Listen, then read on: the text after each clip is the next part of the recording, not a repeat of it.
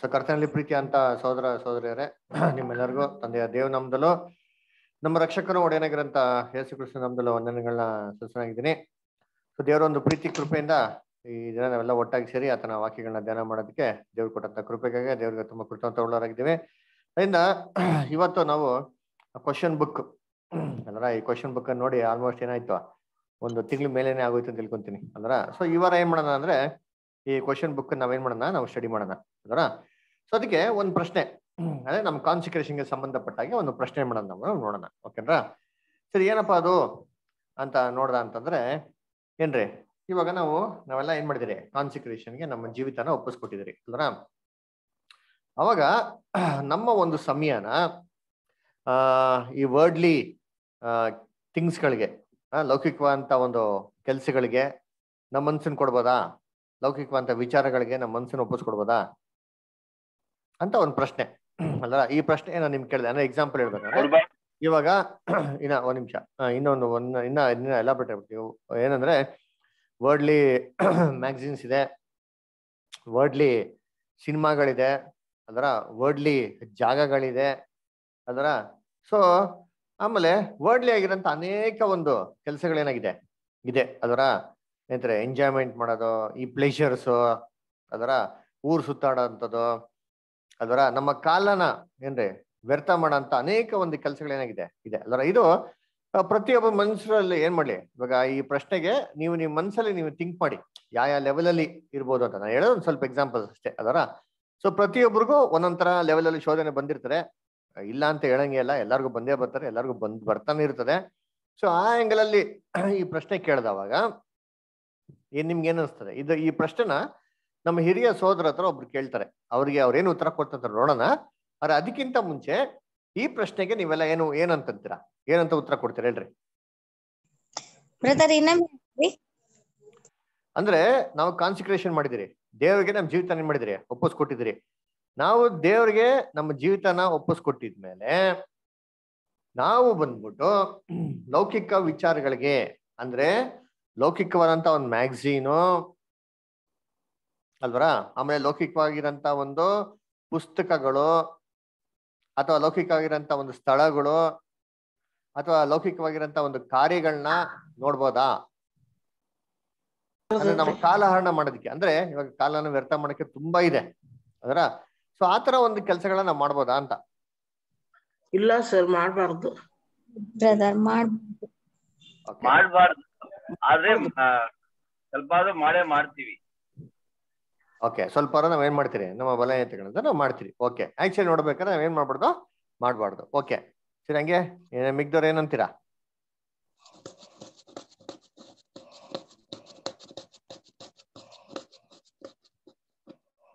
ಎಲ್ಲ ನಮ್ ದೇವರೇ ವಿರುದ್ಧವಾಗ್ತದೆ ಮಾಡಿದ್ರೆ, ನಾವು ದೇವ್ರ ಬಿಟ್ಟು ನಾವು ಬೇರೆ ಇದು ಮಾಡಿದ್ರೆ ಅದು ಸರಿ ಇರೋದಲ್ಲ ಅನ್ಸುತ್ತೆ. Okay Vinod, thank you. Prakash ಬದ್ರ ಹೇಳಿ. ಬ್ರದರ್, ಆದ್ರೆ ಮನುಷ್ಯನಿಗೆ ಎಂಟರ್ಟೈನ್ಮೆಂಟ್ ಬೇಕು, ಹಾಗಂತೇಳಿ ಅದರಲ್ಲೇ ಪೂರ್ತಿ ಯಾವಾಗ್ಲೂ ಇರೋದಲ್ಲ. ಬಿಡು ಟೈಮಲ್ಲಿ ನಾವು ಎಂಜಾಯ್ ಮಾಡ್ಬೋದು. ಆಮೇಲೆ ನಾವು ಇದ್ರಲ್ಲೂ ಕಂಪ್ಲೀಟ್ ಮಾಡಲೇಬಾರಂತೇನಿಲ್ಲ, ಮಾಡ್ಬೋದು ಅಂತಂತೀರಾ. ಓಕೆ ಸರಿ, ನೆಕ್ಸ್ಟ್ ಸುನಂದಷ್ಟರ್ ಹೇಳಿ. ಬ್ರದರ್, ಮಾಡ್ಬೋದು, ಆದ್ರೆ ದೇವ್ರಿಗೆ ಮೆಚ್ಚುಗೆ ಆಗಿರುವಂತ ಏನಾದ್ರೂ ಅದ್ರಲ್ಲಿ ಕಾರ್ಯಗಳು ಇದ್ರೆ ನೋಡ್ಬೋದು, ಹಾಗೇನು ಅಂತ ಏನೂ ಇಲ್ಲ ಬ್ರದರ್, ನೋಡ್ಬೋದು. ಓಕೆ, ಸೊ ದೇವ್ರಿಗೆ ಮೆಚ್ಚುಗೆ ತರ ಕೆಲಸಗಳಿತ್ತು, ಮಾಡ್ಬೋದು, ನೋಡ್ಬೋದು. Okay, good. ಓಕೆ, ಹೇಳಿ ಇಷ್ಟ, ಇನ್ನೇನು ಹೇಳ್ತೀರಾ?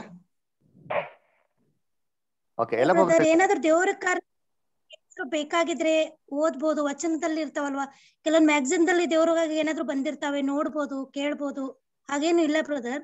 ಅದ್ರ ದೇವ್ರಿಗೆ ಮೆಚ್ಚುಗೆ ಆಗಿರೋಂಥದ್ದು ಏನಾದ್ರು ನೋಡ್ಬೋದು, ಟೈಮ್ ಪಾಸಿಗಾಗಿ ಏನು ನೋಡ್ಬಾರ್ದು ಅಂತ ಹೇಳೋದು.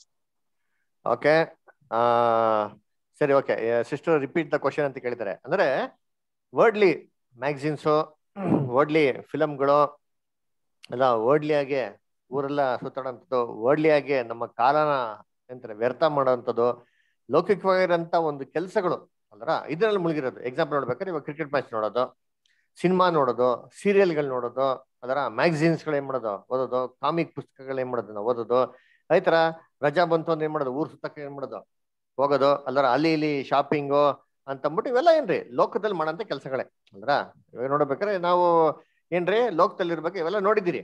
ಇವೆಲ್ಲ ಟೆಂಪ್ಟೇಷನ್ಸ್ ನಮ್ಗೆ ಏನಾಗ್ತಾರೆ ಬರ್ತಾರೆ, ಬರ್ಲಾ ಅಂತ ಯಾರು ಹೇಳಂಗೆ ಇಲ್ಲ.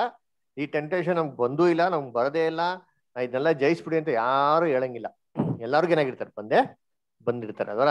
ಸರಿ ಇವಾಗ ಹೇಳ್ರಿ, ಇದು ಪ್ರಶ್ನೆ ರಿಪೀಟ್ ಮಾಡಿದ್ದೀನಿ, ಅನೇಕ ಜನಗಳು ಕೇಳಿಸಿರ್ತದೆ. ಸರಿ ಇವಾಗ ಬೇರೆಯವ್ರು ಹೇಳಿ, ಎಲ್ಲ ಪಬ್ಬದವ್ರು ಹೇಳಿ.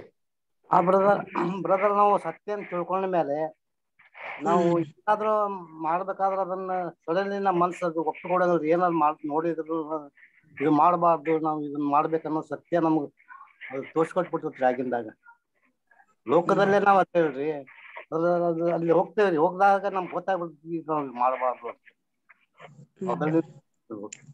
ಓಕೆ, ಥ್ಯಾಂಕ್ ಯು ಎಲ್ಲ ಪಬ್ಬದವ್ರು. ರೇಷ್ಮಾ ಅಷ್ಟೇ ಹೇಳಿ.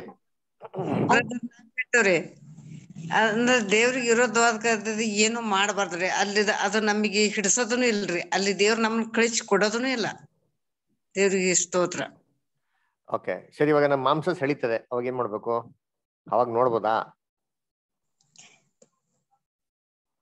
ನಮ್ಮ ಒಂದು ನಿಯಂತ್ರಣ ಮಾಡ್ಕೋಬೇಕ್ರಿ ಬ್ರದರ್.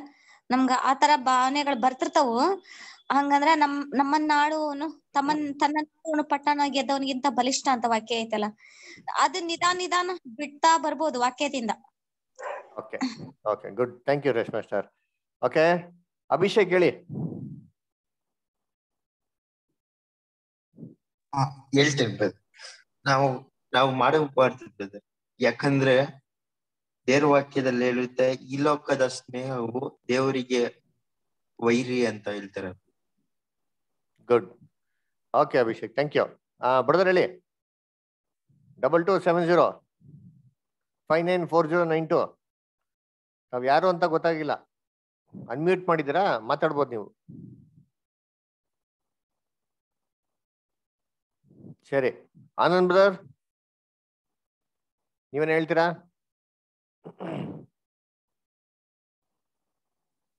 ಓಕೆ, ಅನಿತಾ ಸಿಸ್ಟರ್ ಹೇಳಿ. ನ್ಯೂಸ್ ಎಲ್ಲ ನೋಡ್ಬಾರ್ದ ಬ್ರದರ್? ನಮ್ಗೆ ಅಂದ್ರೆ ಹೊರಗೆ ಏನ್ ನಡೀತದೆ ಅಂತ ಗೊತ್ತಾಗ್ಬೇಕಲ್ವಾ? ಪ್ರಶ್ನೆ ಕೇಳಿದ್ರೆ ನನಗೆ ತಿರ್ಗಾ ಪ್ರಶ್ನೆ ಕೇಳ್ತಾರೆ. ಬೇರೆ ಎಲ್ಲ ಮಾಡ್ಬಾರ್ದು, ಫಿಲಮ್ ಎಲ್ಲ ನೋಡ್ಬಾರ್ದು, ಮತ್ತೆ ಎಂಜಾಯ್ ಎಲ್ಲ ಲೋಕ ದೇವ್ರು ಹೇಳಿದಾರಲ್ಲ, ಯೇಸು ಸ್ವಾಮಿ ಹೇಳಿದಾರಲ್ಲ, ಲೋಕದಲ್ಲಿ ಇರುವುದು ಯಾವುದನ್ನ ಪ್ರೀತಿಸಬಾರದಂತ ಯೇಸು ಸ್ವಾಮಿನೇ ಹೇಳಿದ್ದಾರೆ. ಆದ್ರೆ ನ್ಯೂಸ್ ನೋಡ್ಬೋದು ಏನು ಅಂತ ನಮ್ಗೆ ಅಂದ್ರೆ ಹೊರಗಿನ ಪ್ರಪಂಚ ನಮ್ಗೆ ಗೊತ್ತಾಗ್ಬೇಕಲ್ವಾ, ಹೊರಗಡೆ ಏನ್ ನಡೀತಾ ಇದೆ ಬೇರೆ ದೇಶದಲ್ಲಿ. ಓಕೆ ಓಕೆ ಸರಿ, ಆ ಪ್ರಶ್ನೆ ಇಂಗ್ಲಿಷ್ ಓದ್ಬಿಡ್ತೀವಿ ನೋಡಿ. ಬದಲಿಗೆ ಹಾಕಿರೋ ಪ್ರಶ್ನೆ ಏನಂತಂದ್ರೆ, should Christians spend there time reading worldly magazines and news papers ಅಂತ. ಒಬ್ಬ ಕ್ರಿಸ್ತರು ಲೌಕಿಕವಾಗಿರಂತ ಒಂದು ಮ್ಯಾಗಝಿನ್ಗಳನ್ನ ಅಥವಾ ಅದಕ್ಕೆ ಸಂಬಂಧಪಟ್ಟ ಅದೇ ತರ ಲೌಕಿಕವಾಗಿರಂತ ನ್ಯೂಸ್ ಪೇಪರ್ಗಳನ್ನ ನೋಡಿ ಕಾಲಹರಣೆ ಮಾಡ್ಬೋದಾ ಅಂತ ಒಂದು ಪ್ರಶ್ನೆ ಹಾಕಿದ್ದಾರೆ. ಈ ಪ್ರಶ್ನೆಗೆ ಅನಿತಾ ಏನ್ ಹೇಳ್ತೀರಾ? ನೋಡ್ಬಾರ್ದು ಅಂತಂತೀರಾ? ಅಲ್ಲ ಬೇರೆ ಅಲ್ಲ, ನಮ್ಗೆ ನಾವು ಓದಲ್ಲ ಬಿಡಿ, ನಮ್ಗೆ ಇಂಟ್ರೆಸ್ಟ್ ಇಲ್ಲ. ಆದ್ರೂ ಹೇಳಿದ್ ನಾವು ಹೊರಗಿನ ಅದೇ ಪ್ರಪಂಚದ ಏನ್ ನಡೀತಾ ಇದೆ ಅಂತ ಸ್ವಲ್ಪ ತಿಳ್ಕೊಬೇಕಲ್ಲ. ಯಾವ ನೋಡೋಣ. ಓಕೆ, ಅದನ್ನ ಅನಂತರ ನೋಡೋಣ. ಇರೋ ಪಾಯಿಂಟ್ ಕ್ವಶನ್ಗೆ ನಿಮ್ ಉತ್ತರ ಏನು? ನೋಡ್ಬಾರ್ದು ಅಂತ ಅನ್ಸ್ತದೆ ಬ್ರದರ್, ಲೋಕದ ಯಾವ್ದು ಮಾಡಬಾರ್ದು ಅಂತ. ಓಕೆ ಸರ್, ಓಕೆ ಓಕೆ ಮ್ಯಾಗಿಸ್ಟರ್ ಹೇಳಿ. ದೇವಕ್ಕೆ ಹೇಳುತ್ತೆ ಲೋಕದ ಅಭಿಲಾಷೆಗಳಿಂದ ದೂರವಿರಿ ಅಂತ. ಸೊ ಹಾಗೇನೆ ಇದು ವರ್ಲ್ಡ್ಲಿ ಲೈಫ್ಗೆ ನಾವು ಹೋಗ್ಬಾರ್ದು ಅಂತ ನಾನು ಹೇಳ್ತೀನಿ brother. Okay, thank you ಮ್ಯಾಗಿಸ್ಟರ್. Chitra sister ಹೇಳಿ.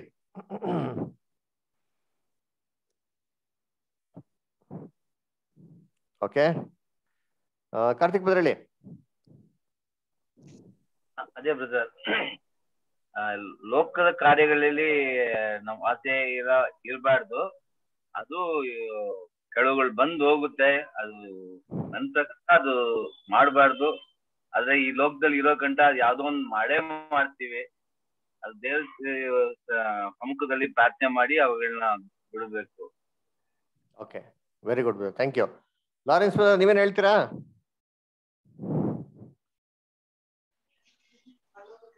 ಸರ್ ಮಾಡಲೇಬಾರ್ದು. ಓಕೆ, ನಿರ್ಮಲಾ ಸಿಸ್ಟರ್ ಹೇಳಿ.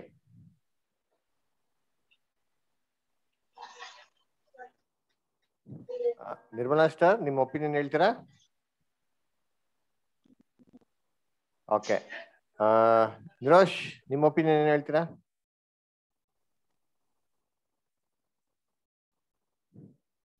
ಓಕೆ, ನೂತನ್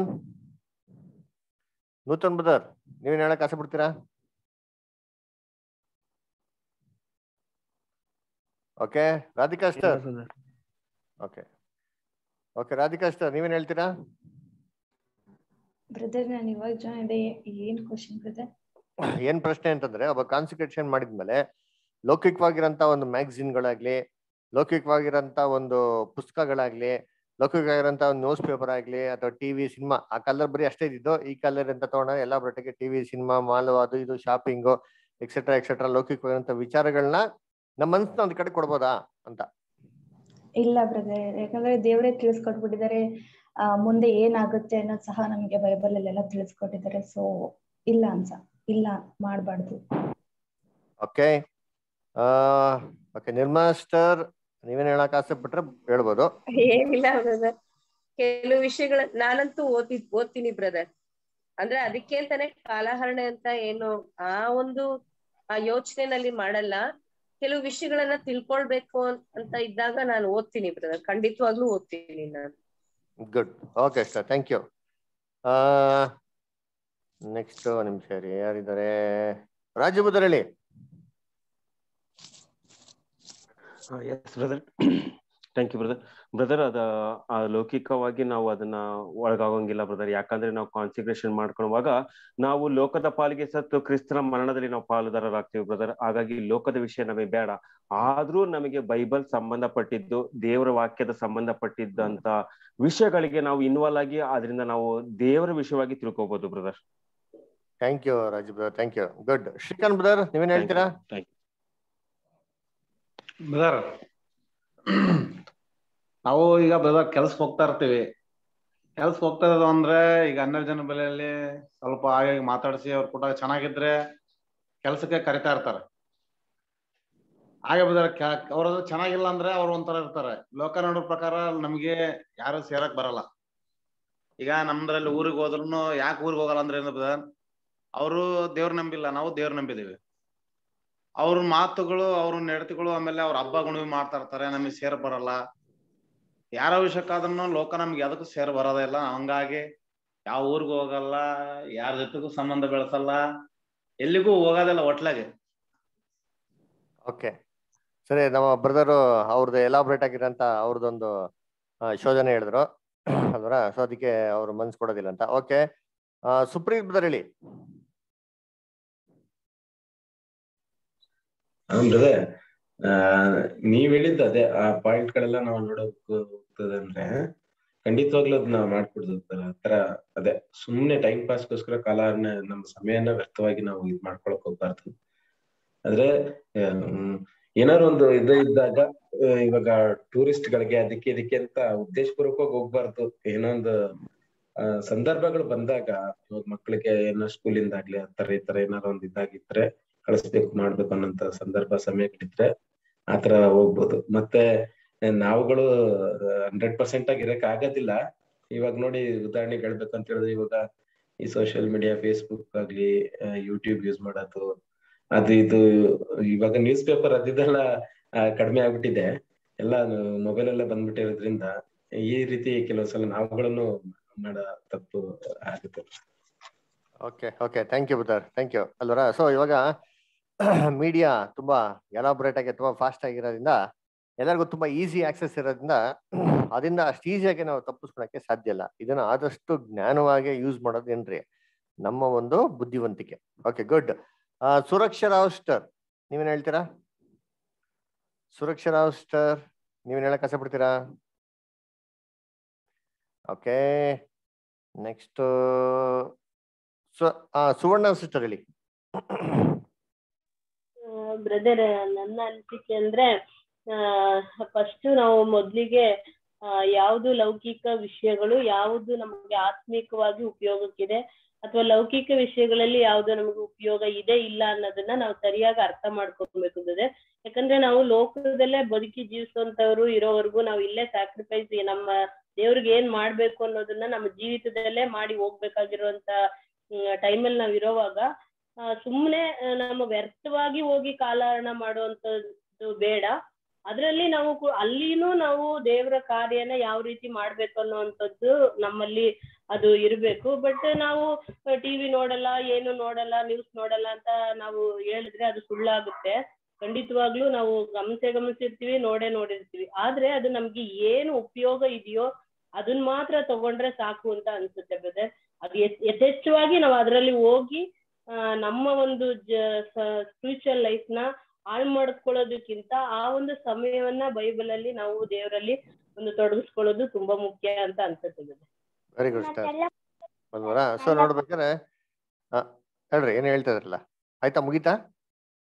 ಓಕೆ, ಸರಿ ಸರಿ. ನೋಡ್ಬೇಕಾದ್ರೆ ಏನ್ರಿ ನಾವು ಎಷ್ಟು ನಮ್ಗೆ ಉಪಯೋಗ ಆಗಿದೆಯೇ, ಸೊ ಯಾವ್ದನ್ನ ನಾವು ಓದ್ಬೇಕೋ ಅಥವಾ ಯಾವ್ದನ್ನ ನಾವು ತಿಳ್ಕೊಬೇಕೋ ಅಂತ ವಿಚಾರಕ್ಕೆ ಮಾತ್ರ, ನಮ್ಮ ಒಂದು ಆತ್ಮಿಕ ಜೀವನಕ್ಕೆ ಪ್ರಯೋಜನ ಆಗಿರೋದಕ್ಕೆ ಮಾತ್ರ ನಾವು ಮುಖ್ಯತ್ವ ಕೊಟ್ರೆ ಏನ್ರಿ ತುಂಬಾ ಸೂಕ್ತ ಅಂತ. Okay, good. Next Varalakshmi sister, ಏನ್ ಹೇಳ್ತೀರಾ? ವರಲಕ್ಷ್ಮಿ ಸಿಸ್ಟರ್.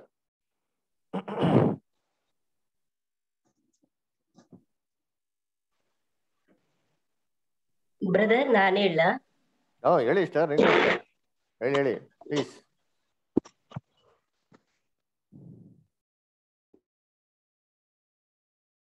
ಹೇಳಿ.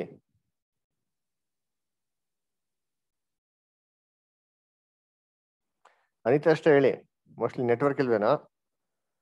ಓಕೆ, ವರಲಕ್ಷ್ಮಿ ಸಿಸ್ಟರ್ ನೀವು ಹೇಳಿ. ಮೋಸ್ಟ್ಲಿ ನೆಟ್ವರ್ಕ್ ಬಂದ್ಮೇಲೆ ಸಿಸ್ಟರ್ ಹೇಳಿ.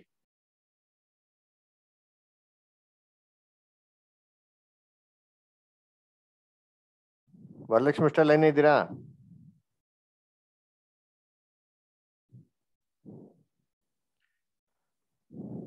ಓಕೆ, ನೆಕ್ಸ್ಟ್ ಯಾರು? ವೀಣಾ ಸಿಸ್ಟರ್ ಹೇಳಿ. ಮಾಡ್ಬಾರ್ದು ಅಂತ ಇದೆ ಬ್ರದರ್, ಆದ್ರೆ ನಮ್ ಬಲ ಇಂತೆಲ್ಲ ಮಾಡಿಬಿಡ್ತೀವಿ. ಓಕೆ, ಸೊ ಮಾಡ್ಬಾರ್ದು ಅಂತ ಸತ್ಯವೇದ ಸ್ಪಷ್ಟವಾಗಿ ಹೇಳ್ತದೆ. ಆರು ತರ ಏನ್ ಮಾಡ್ತಾರೆ, ಮನ್ಸು ಅದ ಕಡೆ ಹೋಗ್ಬಿಡ್ತಾರೆ. ಓಕೆ, ಮತ್ತೆ ನಾವು ಮಾಡುಗಡೆ ಕೆಲಸ ಮಾಡ್ತೀವಲ್ವಾ, ಏನಾದ್ರೂ ತಪ್ಪಾಗಿ ಆಗ್ತದೆ. Okay, good. ವಿದ್ಯಾ ಸಿಸ್ಟರ್ ಹೇಳಿ. ಏನ್ ಗೊತ್ತಾ ಬ್ರದರ್, ಈಗ ನಾವು ಮನೇಲಿ ಇರೋರೆಲ್ಲ ದೇವ್ರ ಮಕ್ಕಳೇ ಆಗಿದ್ರೆ ಒಂದೇ ಮನ್ಸಿಂದ ಎಲ್ಲ ಅದ್ರಲ್ಲೇ ಇರ್ಬೋದು. ಎಲ್ಲ ಅನ್ಯರಾಗಿರುವ ಅವ್ರ ಮಧ್ಯೆ ನಾವು ಒಬ್ಬರೇ ದೇವ್ರ ಮಕ್ಕಳಾಗಿರುವಾಗ ಏನಾಗುತ್ತೆ ಅಂದ್ರೆ ಸುತ್ತಮುತ್ತ ಅದೇ ಈಗ ನೋಡಿ ಟಿವಿ ಏನಾದ್ರೂ ಒಂದು ಟಿವಿನೋ ಫಿಲ್ಮೋ ಏನೋ ಆಗ್ತಾ ಇರುತ್ತೆ. ಅದ್ರಿಂದ ನಾವು ನಮ್ ಕಿವಿ ಕೇಳ್ಸುತ್ತೆ ಅದು ಅಲ್ವಾ ಬ್ರದರ್. ನಾವು ಮಾಡ್ಬಾರ್ದು ಅಂತ ಮನ್ಸಲ್ಲಿ 100% ದೇವ್ ನಾವು ಆದ್ರೆ ಎಲ್ಲಾ ಟೈಮಲ್ಲಿ ನಮ್ಮ ಮನ್ಸಲ್ಲಿ ದೇವ್ರನ್ನೇ ನಾವು ಇಟ್ಕೊಳ್ಬೇಕು. ಅಂದ್ರೆ ನಾನೊಬ್ಳು ದೇವ್ರ ಮಗಳು, ನನ್ಗೆ ಇದು ಸಂಬಂಧಪಟ್ಟಿಲ್ಲ ಅಂತ ಇಟ್ಕೊಂಡು ನಾವು ಬದುಕ್ಬೇಕು. ಈಗ ಅನ್ಯರ ಜೊತೆ ನಾವು ಬದುಕುವಾಗ ಅವ್ರು ಹೋದ ಕಡೆ ಎಲ್ಲ ಹೋಗ್ಬೇಕಾಗುತ್ತೆ ಅಲ್ವಾ. ಆದ್ರೆ ಮನ್ಸಲ್ಲಿ ಮಾತ್ರ ಗೊತ್ತಿರ್ಬೇಕು ನಾವು ಇವ್ರಿಗೆ ಸಂಬಂಧಪಟ್ಟಿದವರಲ್ಲ ಅಂತ. ನಮ್ಮ ಮನ್ಸಲ್ಲಿ ನಾವು ದೇವ್ರನ್ನ ಆರಾಧನೆ ಮಾಡ್ತಾ ಇರ್ಬೇಕು. ಮಾಡೋದ್ ತಪ್ಪು, ಮಾಡಬಾರ್ದು 100%. ಬಟ್ ಲೋಕದಲ್ಲಿ ನಾವು ಎಲ್ಲಾರ ಜೊತೆ ಇರ್ಬೇಕಲ್ಲ. ಓಕೆ, ಸೊ ನಿಮ್ಮ ಸನ್ನಿವೇಶಗಳು ಅದ್ಮೇಲೆ ಡಿಪೆಂಡ್ ಆಗ್ತಾರೆ ಅಲ್ವಾ? ಸೊ ಆತರ ಬಟ್ ನಮ್ಮ ಮನ್ಸಲ್ಲಿ ನಾವು ನಮ್ಮ ಮನಸ್ಸನ್ನ ಮೈಲಿಗೆ ಮಾಡ್ಕೊಳ್ಬಾರ್ದು, ಮಲಿನ ಮಾಡ್ಕೊಳ್ಬಾರ್ದು ಅಷ್ಟೇ. ಓಕೆ, ಸೊ ನಿಮ್ಮ ಸಿಚುವೇಶನ್ ಎಂತಾರೆ ಡಿಫ್ರೆಂಟ್ ಅಲ್ವರ? ಸೊ ನೋಡ್ಬೇಕಾದ್ರೆ ಬೇರೆ ಬೇರೆ ವಾತಾವರಣದಲ್ಲಿ ಬಾಳೋದ್ರಿಂದ ಅಲ್ಲಿ ನಾವು ಖಂಡಿತವಾಗೂ ಈ ತರ ನಾವು ಮಾಡೋದಿಕ್ಕಾಗಲ್ಲ.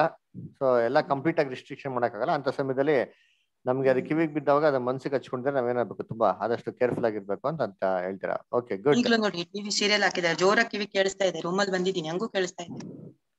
Okay, good. ಓಕೆ, ನೆಕ್ಸ್ಟ್ ಇನ್ಯಾರು ಮಿಸ್ ಆಗಿದ್ದಾರೆ? ಮಂಜಮ್ಮ ಸಿಸ್ಟರ್ ಹೇಳಿ. Manjamma sister, Varalakshmi sister, Anita sister. Prakash ಬದ್ರ ಹೇಳ್ದಲ್ಲ ಅವಾಗ. ಪ್ರಕಾಶ್ ಬದ್ರ ಹೇಳಿ, ಏನ್ ಹೇಳ್ತೀರಾ ಹೇಳ್ರಿ ಬದರ್. ಪ್ರಕಾಶ್ ಬದ್ರ ಏನ್ ಹೇಳ್ತೀರಾ? ಬ್ರದರ್, ಈಗ ನಿಜ ಯಾಕಂದ್ರೆ ನಾವು ದೇವರ ವಾಕ್ಯದಲ್ಲಿ ಪ್ರಕಾರ ನಾವು ಲೌಕಿಕವಾಗಿ ಕಂಪ್ಲೀಟ್ ಮುಳುಗ್ಬಾರ್ದು. ಸೊ ಲೋಕದಲ್ಲಿ ಇದೀವಿ. ಸೊ ಅದಾಗ್ಯೂ ನಮ್ಗೆ ಹಾಗಂತೇಳಿ ಎಂಟರ್ಟೈನ್ಮೆಂಟ್ ಬ್ಯಾಡ ಅಂತೇನಿಲ್ಲ, ಬೇಕಾಗುತ್ತೆ. ಸಂತೋಷ ಆಗ್ಲಿ, ಖುಷಿ ಆಗ್ಲಿ, ಮತ್ತೆ ಫ್ಯಾಮಿಲಿ ಟ್ರಿಪ್ ಹೋಗೋದಾಗ್ಲಿ, ಈ ತರ ಎಲ್ಲ ಎಂಜಾಯ್ ಮಾಡ್ಬೋದು. ಮತ್ತೆ ಅನೇಕ ವಿಚಾರಗಳನ್ನು ಕೂಡ ನ್ಯೂಸ್ ಪೇಪರ್ ಇಂದ ಅನೇಕ ವಿಷಯಗಳನ್ನ ತಿಳ್ಕೊಬಹುದು. ತಿಳ್ಕೊಳ್ಳೇಬಾರ್ದು ಅಂತ ಏನ್ ಕಂಡೀಷನ್ ಇಲ್ಲ, ತಿಳ್ಕೊಬಹುದು ಬ್ರದರ್, ನನ್ನ opinion. Okay, thank you Prakash brother, thank you. So next ಇನ್ಯಾರಿದ್ದಾರೆ? Manjamma sister, ನೀವೇನ್ ಹೇಳ್ತೀರಾ? Manjamma sister, Kamalamma sister.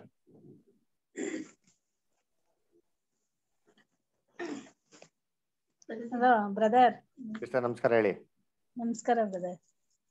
ಅದೇ ಬ್ರದರ್, ನಾವು ಇವಾಗ ಇವ್ರು ಇನ್ನೊಬ್ರು ಸಿಸ್ಟರ್ ಹೇಳಿದ್ರಲ್ಲ, ಈ ತರ ನಾವೆಲ್ಲಾ ಮಧ್ಯದಲ್ಲೂ ಇದ್ದೀವಿ, ತಪ್ಪು ಮಾಡೇ ಮಾಡ್ತೀವಿ, ಎಲ್ಲಾ ನಾವು ಹಿಂಗ್ ಮಾಡ್ತೀವಿ. ಆದ್ರೆ ನಾವ್ ಹೆಂಗ್ ಹೋಗ್ಬೇಕು ಅಂದ್ರೆ ನಾವ್ ದೇವ್ರ ಮಕ್ಳು ಅನ್ನೋದು ಒಂದು ಜ್ಞಾಪಕ ಇಟ್ಕೊಬೇಕು. ನಾವು ಮಾಡೋದ್ರೊಳಗಡೆ ಎಲ್ಲಾ ತಪ್ಪು ಮಾಡದಂಗೆ ಅನ್ಯ ಜನಗಳ ಮಧ್ಯದಲ್ಲಿ ಎಲ್ಲಾರ ಮಧ್ಯದಲ್ಲೂ ನಾವ್ ಇರ್ಬೇಕಾದ್ರೆ ಅವ್ರಿಗೂ ಒಂದ್ ಸ್ವಲ್ಪ ನಾವು ಹೋಗ್ಬೇಕಲ್ಲ. ಆದ್ರೆ ನಾವು ತಿಳ್ಕೊಬೇಕು. ಆದ್ರೆ ನಾವ್ ಯಾರ ಮಕ್ಳು, ದೇವ್ರ ಮಕ್ಳು, ನಾವು ನಮಗ್ ಜ್ಞಾನ ಐತೆ ಅನ್ನೋದನ್ನ ತಿಳ್ಕೊಂಡು ಆ ಜ್ಞಾನದಲ್ಲಿ ನಾವು ಹೋಗ್ಬೇಕು. ಆದ್ರೆ ಈ ಲೋಕದಲ್ಲಿ ಮಾತ್ರ ನಾವ್ ಹಿಂಗೆ ಇರ್ತೀವಿ ಅಂತ ಹೇಳಕ್ ಆಗಲ್ಲ ಬ್ರದರ್.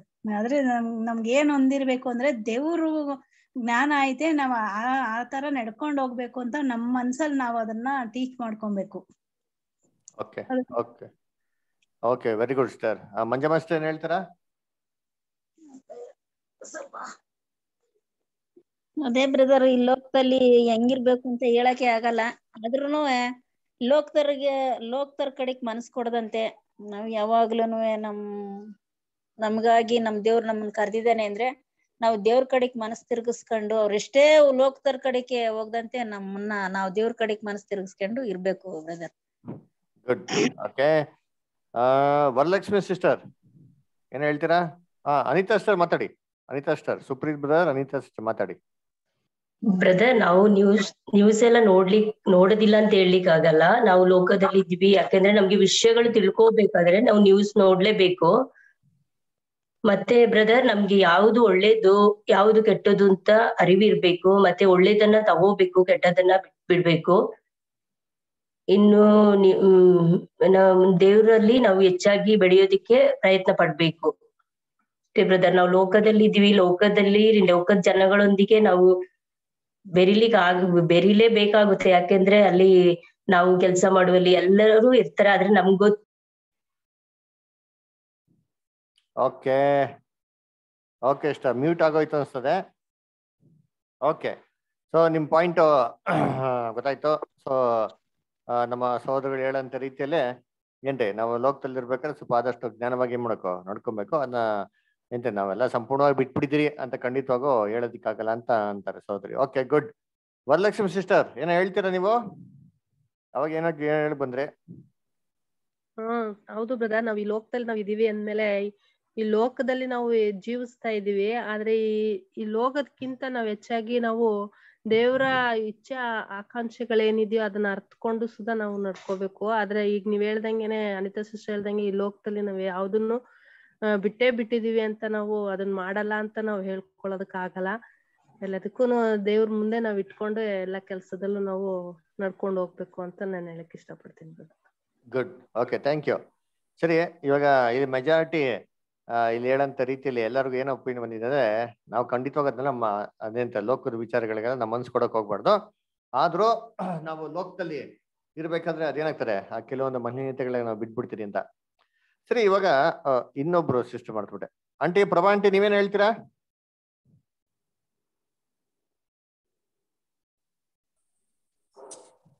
ಕ್ವಶನ್ ಏನು ಬ್ರದರ್? ನಾನು ಇವಾಗ ಜಾಯ್ನ್ ಆದೆ. ಓಕೆ ಆಂಟಿ, ಏನ್ ಕ್ವಶನ್ ಅಂತಂದ್ರೆ, ಬ್ರದರ್ ಅಸಲ್ ಗೊಬ್ಬರು ಒಂದು ಕ್ವಶನ್ ಹಾಕ್ತಾರೆ. Should Christians spend there time reading worldly magazines and news papers ಅಂತ. ಅದನ್ನ ಈ ಕಾಲಕ್ಕೆ ನಾವು ಅನ್ವಯಿಸೋದಾದ್ರೆ ವರ್ಡ್ಲಿ ಫಿಲಮ್ಸ್ ಅಥವಾ ಸೀರಿಯಲ್ಸ್ ಅಥವಾ ಎಕ್ಸೆಟ್ರಾ ವರ್ಡ್ಲಿ ಎಂಟರ್ಟೈನ್ಮೆಂಟ್ಸ್, ಇದಕ್ಕೆಲ್ಲ ದೇವ್ರ ಮಕ್ಳು ಮನ್ಸ್ ಕೊಡ್ಬೋದಾ? ಆ ಕಾಲನ ಇದಕ್ಕಾಗೆ ವ್ಯರ್ಥವಾಗಿ ಯೂಸ್ ಮಾಡ್ಬೋದಾ ಅಂತ. ಇಲ್ಲ ಬ್ರದರ್, ನಾವು ದೇವ್ರ ಮಕ್ಳು ಅನ್ನಿಸ್ಕೊಂಡ್ಮೇಲೆ ದೇವ್ರ ಚಿತ್ತದಾಗ ನಾವ್ ನಡಿಬೇಕು. ಇದುವರೆಗೂ ನಾವೆಲ್ಲ ವಾಕ್ಯಗಳು ಕೇಳ್ಕೊಂಡು ತಿಳ್ಕೊಂಡಿದೀವಲ್ಲ. ಈಗ ನಾವ್ ಏನಂದ್ರೆ ಲೋಕದಲ್ಲಿ ಇರುವಾಗ ಅದೆಲ್ಲ ಅವ್ರ ಜೊತೆಲಿ ಇರ್ಲಬೇಕಾಗತ್ತೆ, ಎಲ್ಲ ಮಾಡ್ಬೇಕಾಗತ್ತೆ. ಆದ್ರೆ ನಾವು ದೇವ್ರ ಮಕ್ಳು ಅಂತ ತಿಳ್ಕೊಂಡು ನಾವು ಸರಿಯಾಗಿ ನಡ್ಕೋಬೇಕಷ್ಟೇನೆ. ನಮ್ಮಲ್ಲಿ ಒಂದು ಒಳ್ಳೆ ಇದನ್ನ ನಾವು ಬೆಳೆಸ್ಕೋಬೇಕು. Okay aunty, thank you aunty. Good. Okay, ಸರಿ.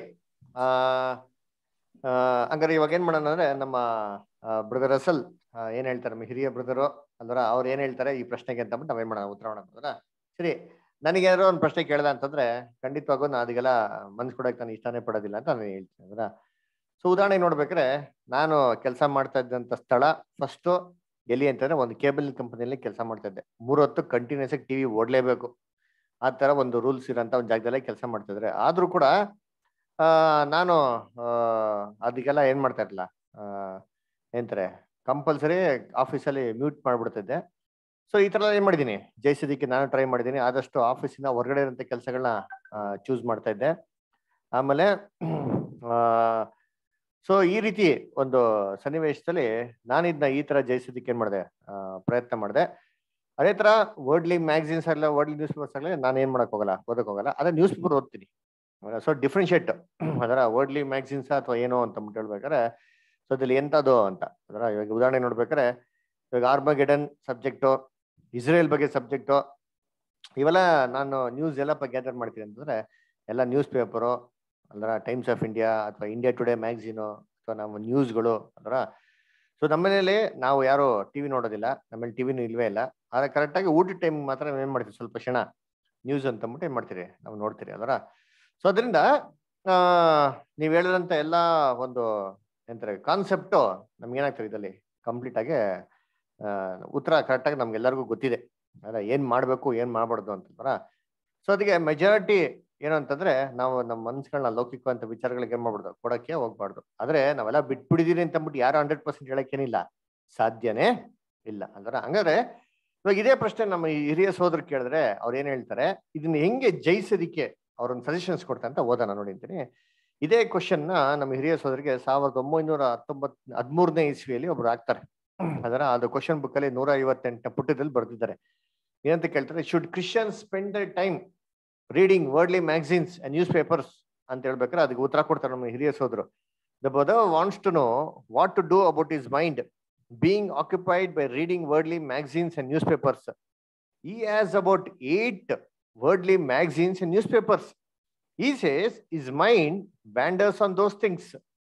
The more you feed your mind with anything in one direction, the more it will wander there.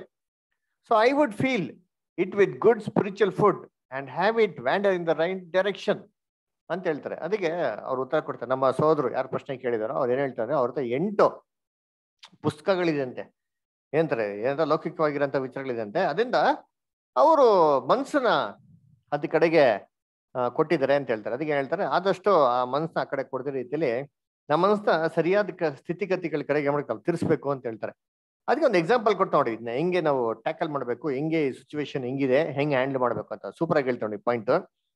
We use to have A cow that we always gave the very best gross in the Khan at the very best place, but she always thought the grass over the fence was better. She would break ropes, everything else in order to get over. So that is the way with our natural disposition. Whatever is a little piece off from us, we are inclined to want. We want to get so fenced off from the world that we will not any longer desire those things. But as the apostle says, ಒಂದು ಉದಾಹರಣೆ ಕೊಡ್ತಾರೆ. ನಮ್ಮ ಹಿರಿಯ ಸೋದರು ಅವ್ರ ಹತ್ರ ಹಸು ಇತ್ತಂತೆ. ಇವಾಗಲ್ಲ, ಅವ್ ಯಾವಾಗ ತಂದೆ ತಾಯಿ ಇರೋಂಥ ಸಂದರ್ಭದಲ್ಲಿ ಅವ್ರ ಮೇಲೆ ಹಸು ಇತ್ತಂತೆ. ಹಸುಗೆ ಏನ್ರಿ ಆ ಮೈಸದಿಕ್ಕೆ ಮನೆಯಲ್ಲೇ ಏನಂತ ಒಂದು ಗೂಡಲ್ಲೇ ಏನ್ ಹೇಳ್ತಾರೆ, ಅದ್ರಲ್ಲಿ ಚೆನ್ನಾಗಿ ಬೇಕಾಗಿರೋಂಥ ಎಲ್ಲ ಸಾಕಷ್ಟು ಹುಲ್ಗಳು ಕೊಟ್ಟರು ಸೇರಿ ಆ ಹಸು ಸೈಕಾಲಜಿ ಹೆಂಗಿತ್ತು ಅಂತಂದ್ರೆ, ಓ ಆ ಬೇಲಿ ಆ ಕಡೆನೇ ಏನಾಗಿದೆ, ನ್ಯಾಚುರಲ್ ಆಗಿ ಬೆಳೆಯಂತ ಹುಲ್ಲು ಏನಾಗಿದೆ, ತುಂಬಾ ಚೆನ್ನಾಗಿದೆ ಅಂತ ಅಂದ್ಬಿಟ್ಟು ಯಾವಾಗ ಏನಾಗುತ್ತೆ ಬಿಟ್ರೆ ಸಾಕು ಓಡೋಗ್ಬಿಡೋದಂತೆ. ಅದರ ಇದೇ ತರ ನಮ್ಮ ಹಳೆ ಮನುಷ್ಯ ಅಂತ ಕೂಡ ಅಂತ ಹೇಳ್ತಾರೆ. ಹಳೆ ಮನುಷ್ಯನ ಸ್ವಭಾವನೆ ಹೆಂಗಪ್ಪ ಅಂತಂತಂದ್ರೆ, ನ್ಯಾಚುರಲ್ ಆಗಿ ಏನ್ ಮಾಡ್ತಾರೆ, ಇಲ್ಲ ಬಿಟ್ಟು ಓಡೋಗ್ತಾರಂತೆ. ಎಲ್ಲಿಗಪ್ಪ ಓಡೋಗ್ತಾರೆ ಅಂತಂದ್ರೆ, ಏನ್ರಿ ನಮ್ಗೆ ಯಾವ್ದು ಕೊಡೋದಿಲ್ವೋ ದೇವ್ರು, ಅಥವಾ ನಮ್ಗೆ ಯಾವ್ದನ್ನ ಉಪಯೋಗಿಸ್ಬೇಡ ಅಂತ ದೇವ್ರು ಹೇಳ್ತಾರೋ ನಮ್ಮ ಮನ್ಸು ಅದಕ್ಕೆ ಏನ್ ಮಾಡ್ತಾರೆ, ಅಟ್ರಾಕ್ಟ್ ಆಗ್ತದೆ ಅಂತ ಏನ್ ಮಾಡ್ತಾರೆ ನಮ್ಗೆ ಹೇಳ್ತಾರಲ್ರ.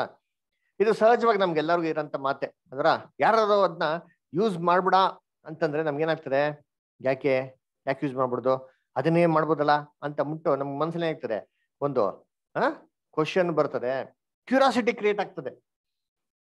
ಏವಾಳ್ಗೋ ಆಗಿದ್ದಿದೆ. ಈಡೇನ್ ತೋಡ್ತಲ್ ದೇವ್ರೆ ಅಂತಂದ್ರು, ಅಣ್ಣ ಮಾತ್ರ ಏನ್ ಮಾಡ್ಬೇಡ ನೀನು ತಿನ್ಬೇಡ.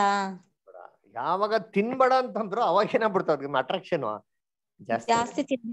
ಅದೇ ತರ ನಮ್ಗೂ ಅಷ್ಟೇ, ಮನೇಲಿ ಏನ್ ಮಾಡ್ತಾರ ಅಪ್ಪ ಅಮ್ಮ ಮಿಠಾಯಿ ಇಕ್ಬಿಟ್ಟೋದ್ರೆ ಅಥವಾ ಏನೋ ಮಾಡ್ಬಿಟ್ಟೋದ್ರೆ ಅದನ್ನ ತಿನ್ಬೇಡ ಅಂತ. ಇವಾಗೆಲ್ಲ ಕಾಲ ಹೊಟ್ಟೋಗ್ಬಿಟ್ರಿ, ನಾವು ಚಿಕ್ಕ ವಯಸ್ಸಲ್ಲಿ ಇರ್ಬೇಕು ಆ ಥರ ಎಲ್ಲ ಹೇಳ್ತಾ ಇದ್ರು. ಆದ್ರೆ ಹಂಗ ಏನೋ ಮಾಡ್ಬೇಡ ಅಂತಂದ್ರೆ ಏನಾಗ್ತಾರೆ, ಮಕ್ಳಿಗೆ ಏನಾಗ್ತಾರೆ ಆಗ್ಬಿಟ್ಟು ಫಸ್ಟ್ ಅದನ್ನೇ ಮಾಡ್ತಾರೆ ಅದರ. ಸೊ ಬಂದು ಕೇಳಿದ್ರು ಕೂಡ ಏನ್ ಮಾಡಲ್ಲ, ಯಾರು ಒಪ್ಕೊಳೋದೇ ಇಲ್ಲ. ಏನಿವೆ ಇದೇ ತರ ಬಂದ್ಬಿಟ್ಟು ಏನ್ರಿ ನಮ್ಮ ನ್ಯಾಚುರಲ್ ಏನ್ರಿ ಒಂದು ಮೈಂಡ್ ಅಂತ ಹೇಳ್ತಾರೆ. ಅದಕ್ಕೆ ಅಪೋಸ್ಟ್ಲಿ ಹೇಳಂತ ರೀತಿಯಲ್ಲಿ ಹೆಂಗೆ ಟ್ಯಾಕಲ್ ಮಾಡ್ಬೇಕು ಅಂತ ಹೇಳ್ತಾರೆ ಅಂದ್ರೆ ನೋಡಿ, ವಚನ ಹೇಳ್ತಾರೆ, ಸೂಪರ್ ಆಗಿ ಹೇಳ್ತಾರೆ, set hour affections on things above and not on things ಬಿನಿಟ್. ಕೊಲೋಷಿಯನ್ 3ನೇ ಅಧ್ಯಾಯ 2ನೇ ವಚನದಲ್ಲಿ ನೀವು ಮನಸ್ಸನ್ನ ಏನ್ ಮಾಡ್ರಿ ಮೇಲಿರಂತಗಳ ಮೇಲೆ ಇಡೀರಿ ಅಂತ ಹೇಳ್ತಾರೆ, ಆ ವಚನ ಕೋಟ್ ಮಾಡ್ತಾರೆ. ಇದು ಅರ್ಥ ಏನಪ್ಪಾ ಇದು ಅಂತ ಅಂದ್ಬಿಟ್ಟು ನಮ್ಮ ಹಿರಿಯ ಸೋದರ ಹೇಳ್ತಾರೆ. This word set is one that indicates continual setting. You need to keep setting. Set it today, tomorrow morning. Set it early. And if it slips off early, set it back again. And if it slips off, set it back again. And by, you will be too busy to have time to wander. ಅಂತ ಹೇಳ್ತಾರೆ. ಏನಪ್ಪಾ ಅಂದ್ರೆ ನಿಮ್ಮ ಮನ್ಸುಗಳನ್ನ ಮೇಲಿರೋದ್ ಮೇಲೆ ಹಿಡೀರಿ ಅಂತ ಬರ್ತಲ್ಲ, ಕನ್ನಡದಲ್ಲಿ ಏನ್ ಬರ್ತದೆ?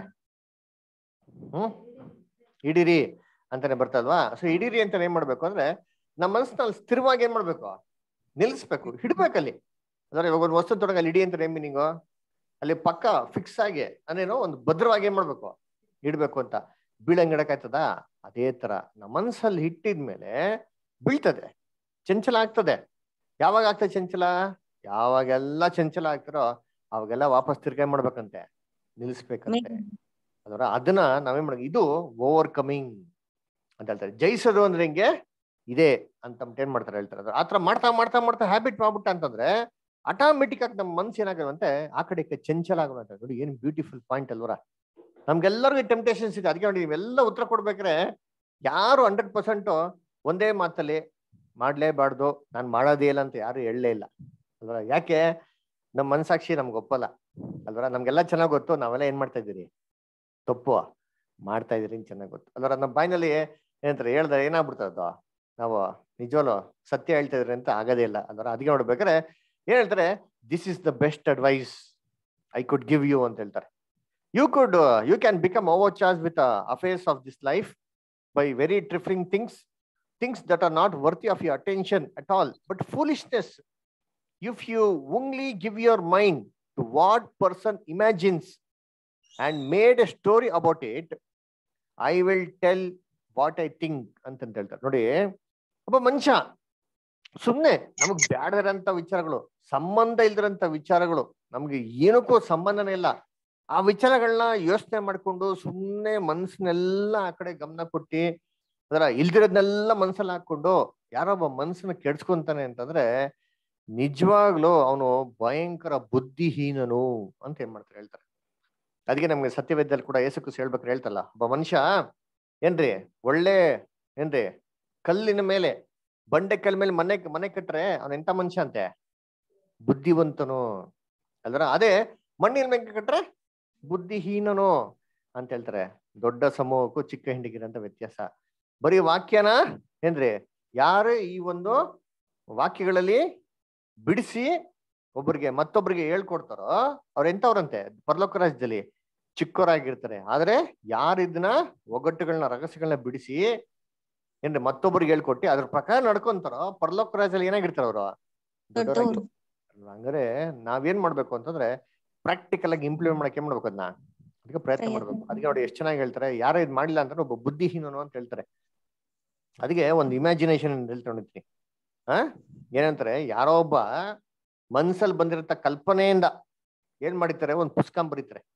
ನೋವಲ್ ಅಂತ ಕೇಳಿದ್ರ? ನೋವಲ್ ಅಂತ ಏನ್ ಹೇಳ್ತಾರೆ? ಪುಸ್ತಕ, ಕಾದಂಬರಿಗಳು ಅಲ್ವರ. ಏನ್ರಿ ಕಾದಂಬರಿಗಳು ಇರೋದು. ನಮ್ ಸ್ಕೂಲಲ್ಲಿ ಏನ್ ಮಾಡೋರು ಅಂತ ಗೊತ್ತಾ? ನಾವೆಲ್ಲ ಓದ್ಲಿ ಅಂತ ಏನ್ ಮಾಡೋರು ಅಂದ್ರೆ ಕತೆ ಪುಸ್ತಕ ನಮ್ಗೆ ಕೊಡೋರು. ಆ ಕಥೆ ಪುಸ್ತಕನ ಯಾರು ಒಂದ್ ವಾರದಲ್ಲಿ ಓದ್ತಾರೆ ನೋಡೋಣ ಅಂತಂದ್ಬಿಟ್ಟು ಅಂದ್ರ ಆತರ ಕಾದಂಬರಿಗಳು. ಅದರ ಆ ಕಾದಂಬರಿಗಳೆಲ್ಲ ಏನಂದ್ರೆ ರಿಯಲ್ ಆಗಿ ನಡೆದಿರೋದು ಅಲ್ವೇಲೆ ಅಲ್ಲ, ಅವೆಲ್ಲ ಬರೀ ಓಳೆ. ಯಾವ್ದೋ ಒಂದು ಮನ್ಸಲ್ಲಿ ಏನೋ ಯೋಚನೆ ಮಾಡ್ಕೊಂಡಿರ್ತಾರೆ, ಅದರ ಒಂದು ಕಾದಂಬರಿಯಾಗಿ ಬರ್ಬಿಟ್ಟು ಅದನ್ನ ನಾವು ಎಲ್ಲಾರು ಇಷ್ಟೊಂದಿತ್ತಲ್ಲ ಅಂತಂದ್ಬಿಟ್ಟು ಕ್ಯೂರಿಯಾಸಿಟಿಯಿಂದ ಓದ್ತೀನಿ ಅಂತಂದ್ರೆ, ಇಲ್ದಿರಂತ ವಿಚಾರಗಳನ್ನ ಓದ್ತೀರಂದ್ರೆ ನಮಗಿಂತ ಬುದ್ಧಿಹೀನರು ಇನ್ಯಾರಿಲ್ಲ ಅಂತ ಹೇಳ್ತಾರೆ. ಹಂಗ್ ಓದ್ಬೇಕಾ? ಅಷ್ಟೊಂದು ನಿಮ್ಗೆ ಒಂದು ಕ್ಯೂರಿಯಾಸಿಟಿ ಇರೋಂತ ಒಂದು ನಾವಲ್ ತರ ಕಥೆಗಳು ಬೇಕಾ ಅಂತಂದ್ರೆ ಬ್ರದರ್ ರಸಲ್ ಹೇಳ್ತಾರೆ. ಹೇಳಿವಾಗ ನಾನೇ ಒಂದ್ ಕತೆ ಹೇಳ್ತೀನಿ ಕೇಳಿ ಅಂತ ಹೇಳ್ತಾರೆ. ಹೇಳಿ ಎಷ್ಟು ಚೆನ್ನಾಗಿದೆ ಕತೆ, ಅವ್ರು ಹೇಳೋ ಕತೆ ಸೂಪರ್ ಆಗಿದೆ ಹೇಳ್ತಾರೆ ಅಂತೀನಿ. I will tell you what I think that we have in Bible the most wonderful story, the most wonderful drama.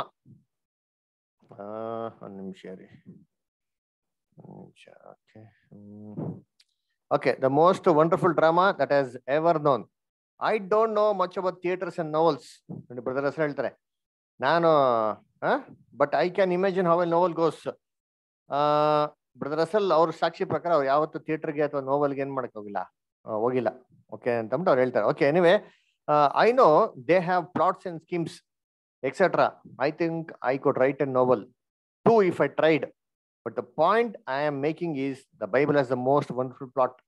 ಒಂದು ಕತೆ ಪುಸ್ತಕ ಅಂತ ಏನಿರ್ತದೆ ಅದರಲ್ಲಿ, ಅದೆಲ್ಲ ಏನಿರ್ತದೆ, ಏನೋ ರಹಸ್ಯಗಳು, ಪ್ಲಾಟು, ಸ್ಕೀಮು, ಸಸ್ಪೆನ್ಸು, ಡ್ರಾಮಾ. ಇವಾಗ ಹೇಳ್ಬೇಕಾದ್ರೆ ಏನಂತಾರೆ, ಸಸ್ಪೆನ್ಸು, ಲವ್, ಆಮೇಲೆ ಡ್ರಾಮಾ, ಆಮೇಲೆ ಏನಿರ್ತದೆ ಕ್ರೈಮು, ಎಕ್ಸೆಟ್ರಾ ಎಕ್ಸೆಟ್ರಾ ಐತಲ್ಲ. ಆ ಥರ ಆಂಗಲ್ ಹೇಳ್ಬೇಕಾರೆ ನೋಡಪ್ಪ ಎಲ್ಲರಿಗಿಂತ ಸೂಪರ್ ಆಗಿರೋ ಒಂದು ಕತೆ ಹೇಳ್ತೀನಿ ಕೇಳಿ, ಬೈಬಲ್ ಇರೋಂಥ ಕತೆ ಅಂತ ಹೇಳ್ತೀನಿ ನೋಡಿ. ಎಷ್ಟು ಹೇಳ್ತಾರೆ, think of how it goes away back and sure Eden in all it's beauty and grinder. ನೋಡ್ರ, ಥಿಂಕ್ ಮಾಡಿ, ಈಡೇನ್ ತೋಟನ ಒಂದು ಸುಂದರವಾಗಿರೋಂಥ ಒಂದು ಏನಂತಾರೆ ಒಂದು ಸ್ಥಳ ತರ ದೇವರು ಸೃಷ್ಟಿ ಮಾಡೋದನ್ನ ನೋಡ್ಸೋದನ್ನ ಜ್ಞಾಪಿಸ್ಕೊಳ್ಳಿ ಅಂತ ಹೇಳ್ತಾರೆ. Then coming in of the serpent and the temptation of our first parents, mother eve being deceived and the father Adam being perplexed, gives his very life for his wife because he thinks he could never live without her and deliberately sins against his God's command. Is there enough there for you? I think so. What about the results? Look what has come into the world as a result of sin.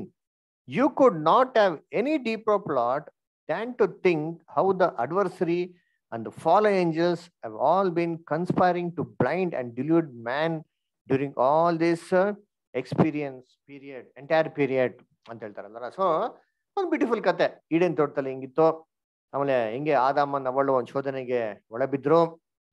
Adam ಎಲ್ಲ ಗೊತ್ತಿದ್ದು ಯಾವ ತರ ಒಂದು ಸಾಯೋದಿಕ್ಕೆ ಸ್ವಂತ ನಿರ್ಧಾರ ತಗೊಂಡ ಅಲ್ವರ. ಆಮೇಲೆ ಇಷ್ಟು ಸಾಕಾ ಅಂತ ಹೇಳ್ಬೇಕ್ರೆ ಇನ್ನ ಇದೆ ಯಾವ ತರ. ಅದಾಗಿದ ನಂತರ ಬಿದ್ದೋಗಿರೋ ದೂತರು ಮತ್ತೆ ಈ ಪ್ರಪಂಚ ದೇವರು ಎಲ್ಲಾ ಮನುಷ್ಯನ ಮೋಸಗೊಳಿಸ್ಬೇಕು ಅಂತ ಏನ್ ಮಾಡ್ತಾವನೆ, ಪ್ರಯತ್ನ ಮಾಡ್ತಾವನೆ ಅಂತ ಏನ್ ಮಾಡ್ತಾರೆ ಅಲ್ಲಿ ಹೇಳ್ತಾರೆ ಅದರ. Then think about the picture god gives of his own love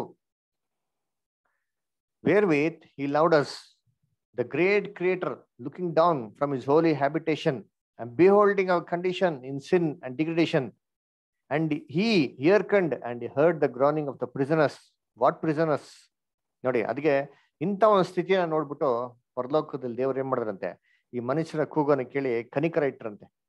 ಯಾವ ಕೂಗನ್ ನೋಡಿ ಅಂತಂದ್ರೆ ಸೆರೆ ಮೇಲಿರೋಂಥ ಒಂದು ಎಂತಾರೆ ವ್ಯಕ್ತಿಗಳ ಒಂದು ಕೂಗನ್ ನೋಡಿ ಕನಿಕರ ಇಟ್ಟಂತೆ. ಯಾರಪ್ಪ ಇದು ಏನ್ ಸೆರೆಮನೆ ಅಂತ ಒಂದು ಪ್ರಶ್ನೆ ಆಗ್ತಾರೆ. The prisoners of sin bound hand and foot, ಕೈ ಕಾಲು ಕಟ್ಟಿರೋಂಥ ಒಂದು ಕೈದಿಗಳು. Some are bound tighter than others and some have a ball and a chain, others their shackles, but all are bound, all are prisoners of sin, all are going down to the prison house of death. Do you want anything more of a novel than that? ಅದಕ್ಕೆ ಹೇಳ್ತಾ ನೋಡ್ತೀನಿ, ಎಲ್ಲ ಕೈದಿಗಳೇ, ಕೆಲವೊಂದು ಕೈದಿಗಳಿಗೆ chain ಹಾಕಿದ್ದಾರೆ, ಕೆಲವೊಂದು ಜೈನಿಗಳಿಗೆ ಏನ್ ಮಾಡಿದ್ದಾರೆ ಬೇರೆ ಬೇರೆ ತರ ರೀತಿಯಲ್ಲಿ ಬಂಧನದಲ್ಲಿ ಏನ್ ಮಾಡಿದ್ದಾರೆ ಇಟ್ಟಿದ್ದಾರೆ. ಒಟ್ಟಲ್ಲಿ ಎಲ್ಲಾರು ಏನಾಗಿದ್ದಾರೆ ಅಂದ್ರೆ ಮರಣದ ಸರಿ ಮೇಲೆ ಏನಾಗಿದ್ದಾರೆ ಇದ್ದಾರೆ. ಸರಿ, ಈ ನೋವಲ್ ಅಲ್ಲಿ ಇನ್ನ ಮುಂದಕ್ಕೆ ಏನ ಬೇಕಾ ನಿಮ್ಗೆ ಅಂದ್ರೆ ಇದೆ, ಅದನ್ನು ಕೇಳಿ ಹೇಳ್ತೀನಿ ಅಂತ ಹೇಳ್ತಾರೆ. Then god saw there was no one that could deliver, no one could help man out of this trouble. When this prison house shuts its door, no iron or steel bars are like the bars of death. Once closed on an individual, no power but God's can open those bars and bring those prisoners forth. ಅದಕ್ಕೆ ಹೇಳ್ತಾರೆ, ಇದೆಂಥ ಒಂದು ಭಯಂಕರವಾಗಿರೋಂಥ ಒಂದು ಸೆರೆಮನೆ ಅಂತಂದ್ರೆ ಎಷ್ಟು ಭದ್ರವಾಗಿದೆ ಅಂದ್ರೆ ಈ ಕಬ್ಬಣದ ಗೇಟ್ ಲಾಕ್ ಮಾಡ್ಬಿಟ್ರೆ ಎಂಥ ಒಂದು ಕೈದಿ ಕೂಡ ಬಿಡ್ಸ್ಕೊಳಕ್ ಸಾಧ್ಯ ಇಲ್ಲ ಅಂತಾರೆ. So then the picture tells us that when God took in the situation, he realized he alone could help. He wished us to see that condition, and then his own eyes pitied. His own arm brought the salvation. It has not brought it yet. He has merely stretched forth his arm. He has seen the arm of the Lord. We have seen the arm of the Lord.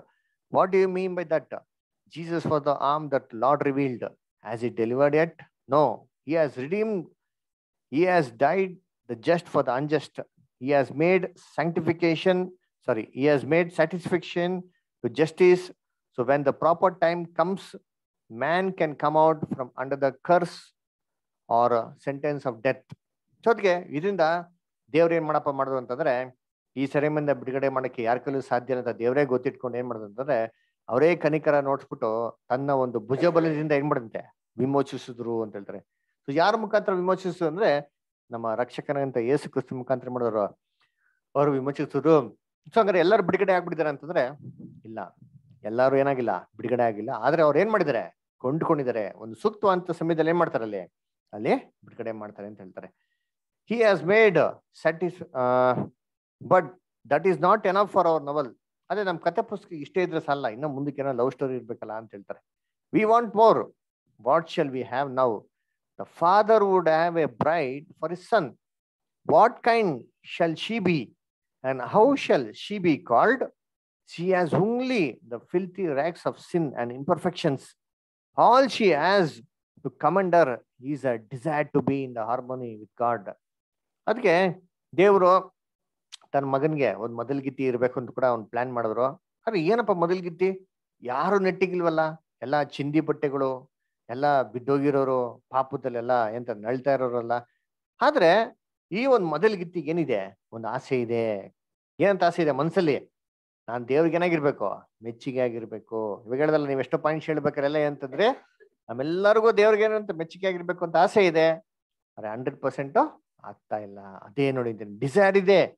ಅದಕ್ಕೆ ನೋಡಿ ಹೇಳ್ತಾರೆ, then the one to B the bride groom provides for our purification and cleansing and justification, providing hour with A wedding garment. ಅದಕ್ಕೆ ಇದೆಲ್ಲ ಗೊತ್ತಿಟ್ಕೊಂಡು ಮೊದಲಿಂಗನ್ ಏನ್ ಮಾಡ್ತಾನಂತೆ? ಮೊದಲ್ಗಿತ್ತಿಗೆ ಒಂದು gift ಕೊಡ್ತಾನಂತೆ, ಶುದ್ಧ ಮಾಡ್ಕೊಳಕ್ಕೆ, ಪರಿಶುದ್ಧವಾಗಿರೋದಕ್ಕೆ. ಏನ್ ಕೊಡ್ತಾನೆ? ಮದುವೆಯ ವಸ್ತ್ರ ಕೊಡ್ತಾನಂತೆ. Is there not A good deal of plot about that? Then what must she do? ಹಾಗಿರ್ಬೇಕ್ರೆ, ವಸ್ತ್ರ ಕೊಟ್ಟಿರ್ಬೇಕ್ರೆ ಆ ಮೊದಲ್ಗಿತ್ತಿ ಏನ್ ಮಾಡ್ಬೇಕು? She must receive this robe of Christ righteousness which is to B the wedding garment. The marriage is going to take place and the bride is going to get ready by getting a robe from the bridegroom. Then what shall she do with it? She must embroider it. She gets the robe for nothing and a stamped pattern given to her. What pattern? Christ is the pattern and she must do embroidery work herself. ಅದಕ್ಕೆ ಹೇಳ್ತಾರೆ, ಈ ವಸ್ತ್ರ ಕೊಟ್ಮೇಲೆ ಏನ್ ಮಾಡ್ಬೇಕು? ಮೊದಲ್ಗಿತ್ತಿ ಸ್ವೀಕಾರ ಮಾಡಿ ಏನ್ ಮಾಡ್ಬೇಕಂತೆ? ಆ ಒಂದು ವಸ್ತ್ರದ ಮೇಲೆ ಬ್ಯೂಟಿಫುಲ್ ಆಗಿರೋ ಡಿಸೈನ್ ಮಾಡ್ಬೇಕಂತ. ಏನಪ್ಪ ಡಿಸೈನ್ ಅದು?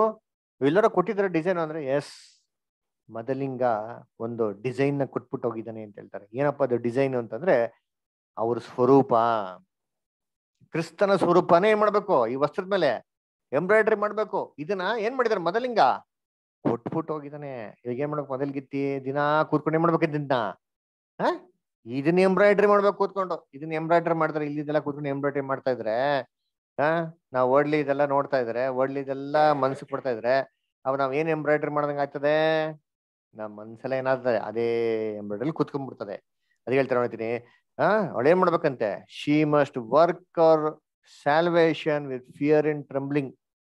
ನೋಡ್ರಿ, ನಮ್ಮ ರಕ್ಷಣೆನ ನಾವ್ ಹೆಂಗಪ್ಪ ಸಾಧಿಸ್ಕೊಬೇಕಂತೆ? ಬಹು ನಡುಕದಿಂದ,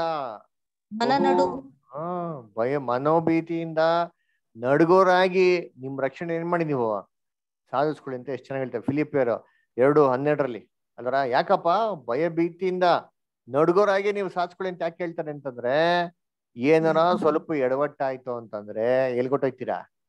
ಎರಡನೇ ಮರಣ. ನಮ್ಮ ವಸ್ತ್ರ ಸರಿಗಿಲ್ಲ ಅಂತಂದ್ರೆ ಮದ್ವೆ ದಿನದಲ್ಲಿ ಮೊದಲಿಂಗ ಇಷ್ಟಪಡ್ತಾರ? ಯೋಚನೆ ಮಾಡಿ. ಇವಾಗೆಲ್ಲ ಇಲ್ಲಿ ಎಷ್ಟೋ ಜನಕ್ಕೆ ಮದ್ವೆ ಆಗಿದೆಲ್ಲ, ಅವಾಗ ಏನ್ ಮಾಡ್ತಾರೆ? ಮದ್ವೆ ಹಾಕೋ ಮುಂಚೆ ಏನ್ ಮಾಡ್ತಾರೆ? ಸಾಮಾನ್ಯವಾಗಿ ಗಂಡು ಕಡೆಯವರು ಹೆಣ್ಣಿಗೆ ಬಟ್ಟೆ ಕೊಡಿಸ್ತಾರೆ, ಹೆಣ್ಣು ಕಡೆಯವರು ಬಟ್ಟೆ ಗಂಡಿಗೆ ಏನ್ ಮಾಡ್ತಾರೆ? ಕೊಡಿಸ್ತಾರೆ. ಏನಕ್ಕೆ? ಇವ್ರಿಗೇನ್ ಇಷ್ಟನೋ ಅವ್ರೇನ್ ಮಾಡ್ಕೊಳ್ಳಿ ಹಾಕೊಂಬರ್ಲಿ, ಅವ್ರಿಗೇನ್ ಇಷ್ಟನೋ ಇವ್ರೇನ್ ಮಾಡ್ಲಿ ಹಾಕೊಂಬರ್ಲಿ ಅಂತ ಕೊಟ್ಟಿರ್ತಾರೆ. ಕರೆಕ್ಟ್ ಆಗಿ ಮದ್ವೆ ಟೈಮಲ್ಲಿ ಆ ಬಟ್ಟೆ ಹಾಕೊಂಡ್ರೆ ಬೇರೆ ಬಟ್ಟೆ ಹಾಕೊಂಡ್ಬಂದ್ರೆ ಹೆಂಗಿರ್ತಾರೆ? ಪಾಪ ಬರ್ತದ ಇಲ್ಲ? ಕೊಡ್ಸಿದ್ನಲ್ಲ ಬಟ್ಟೆ ಏನಾಯ್ತು? ಏನ್ ಮಾಡಿದ್ರಿ ಅದು? ಅಷ್ಟೆಲ್ಲ ಬೆಲೆ ಉಳಿದ್ ಕೊಡ್ಸಿರಲ್ಲ ಅಂತ ಪ್ರಶ್ನೆ ಕೇಳ್ತಾರ ಇಲ್ಲ? ಕೇಳ್ತಾರೆ ಅಲ್ವರ. ಅವಾಗ ಇಷ್ಟ ಆಗ್ತದಾ?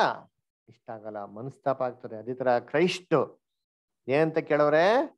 ವಸ್ತ್ರ ಏನ್ ಮಾಡೋದು? ನೀವು ಶುಭ್ರವಾಗಿ ಇಟ್ಕೋ ಅಂತ ಕೇಳ್ರೆ. ಇದನ್ನ ಇಟ್ಕೊಂಡ್ರ ನಾವು ಕೇರ್ಲೆಸ್ ಆಗಿದ್ದು ಅಂತಂದ್ರೆ ಎಲ್ಲಿಗಪ್ಪ ಬೀಳ್ತೀರಿ ಅಂದ್ರೆ ದೊಡ್ಡ ಸಮೂಹ ಫಸ್ಟ್ ಬೀಳ್ತೀರಿ. ನೆಕ್ಸ್ಟ್ ಬೀಳೋದು ಎಲ್ಲಿ ಅಂದ್ರೆ ಸೀದಾ ಸೆಕೆಂಡ್ ಡೆತ್. ಅದ್ ಹೇಳ್ತಾರೆ, seeing carefully that every stitch on the robe shall conform to the pattern the Lord has given her. What does the embroidery represent? It represents the fruits and graces of the Holy Spirit.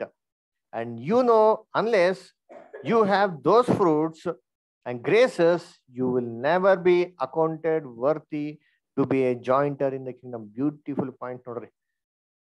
ಆ ವಸ್ತ್ರದ ಮೇಲೆ embroidery ಮಾಡ್ಬೇಕಂತೆ ಅದರ ಒಂದು pattern. Jesus Christ pattern ಏನಪ್ಪಾ ಅದು?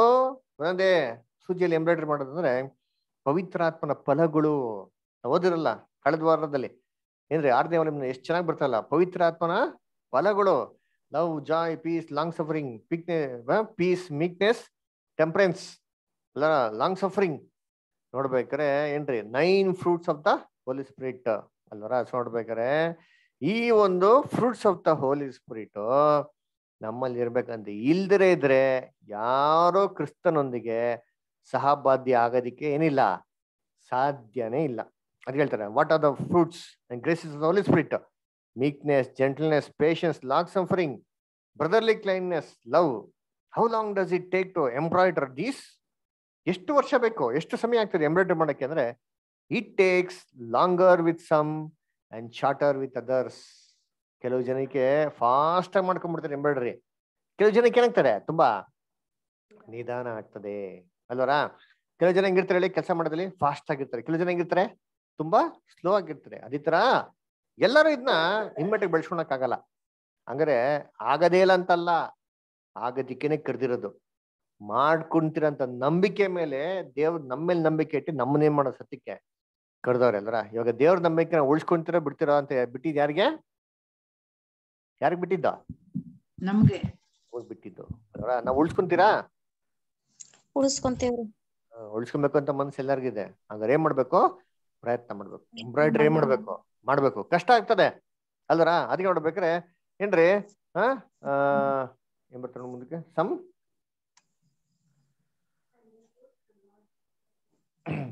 some regarding their some can get their hearts fixed on this glorious pattern and so appreciate it that it is a great desire of their lives to cultivate these graces of the Holy Spirit. ಎಷ್ಟು ಕೆಲವು ಜನಕ್ಕೆ ಇದ್ರ ಮೇಲೆ ಎಷ್ಟು ಮನ್ಸಿರ್ತಾರೆ ಅಂತಂದ್ರೆ ಪೂರ್ಣ ಶಕ್ತಿ ಹಾಕಿ full dedicate ಆಗಿ ಏನ್ ಮಾಡ್ತಾರೆ, ಬೆಳೆಸ್ಕೊಂತಾರೆ. ಅದಕ್ಕೆ as they go to the lord, the first thing in the morning they say, Lord, help me to cultivate the fruits of thy spirit today. Why?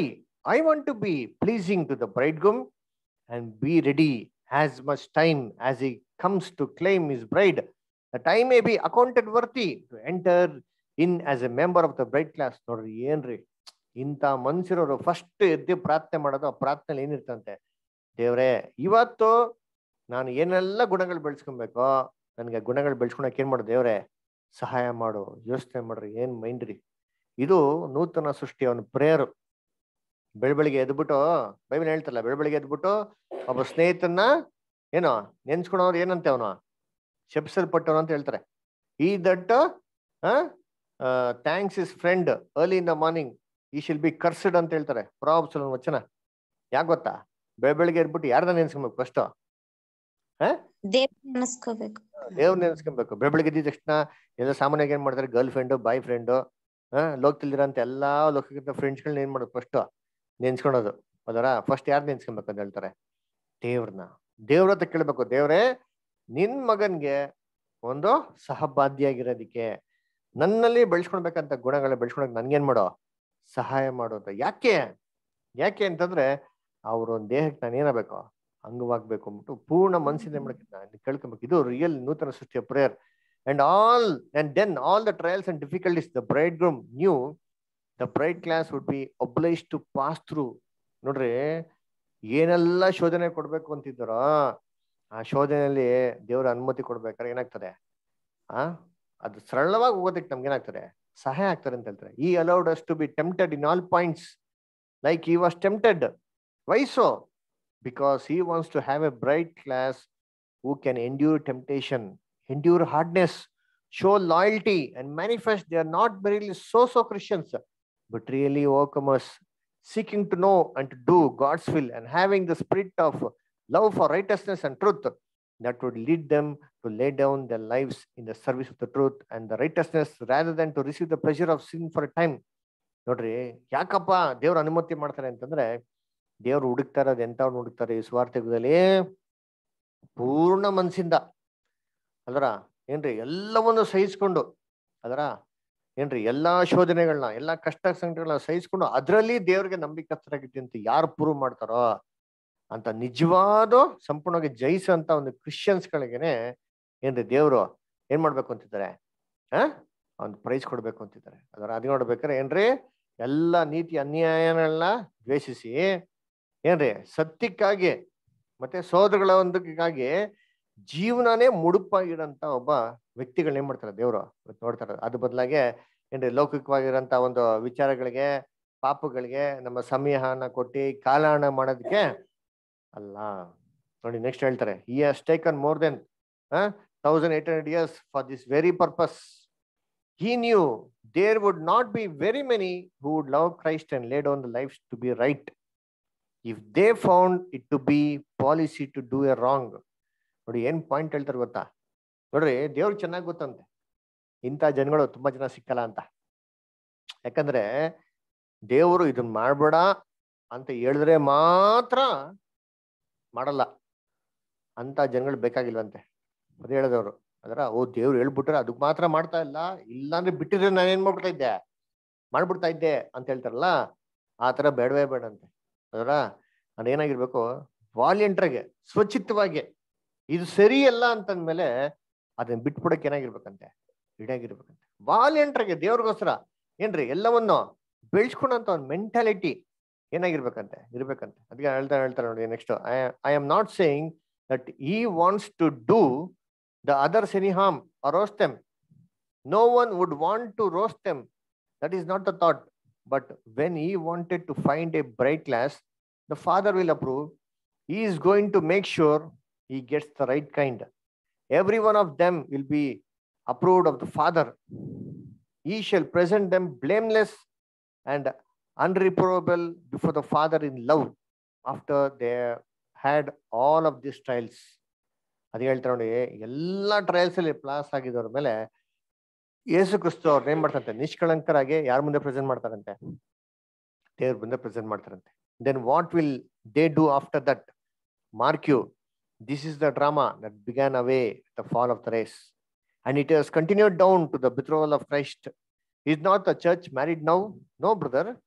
You don't know whether you will be of the marriage class or not. We are merely the betrothed now.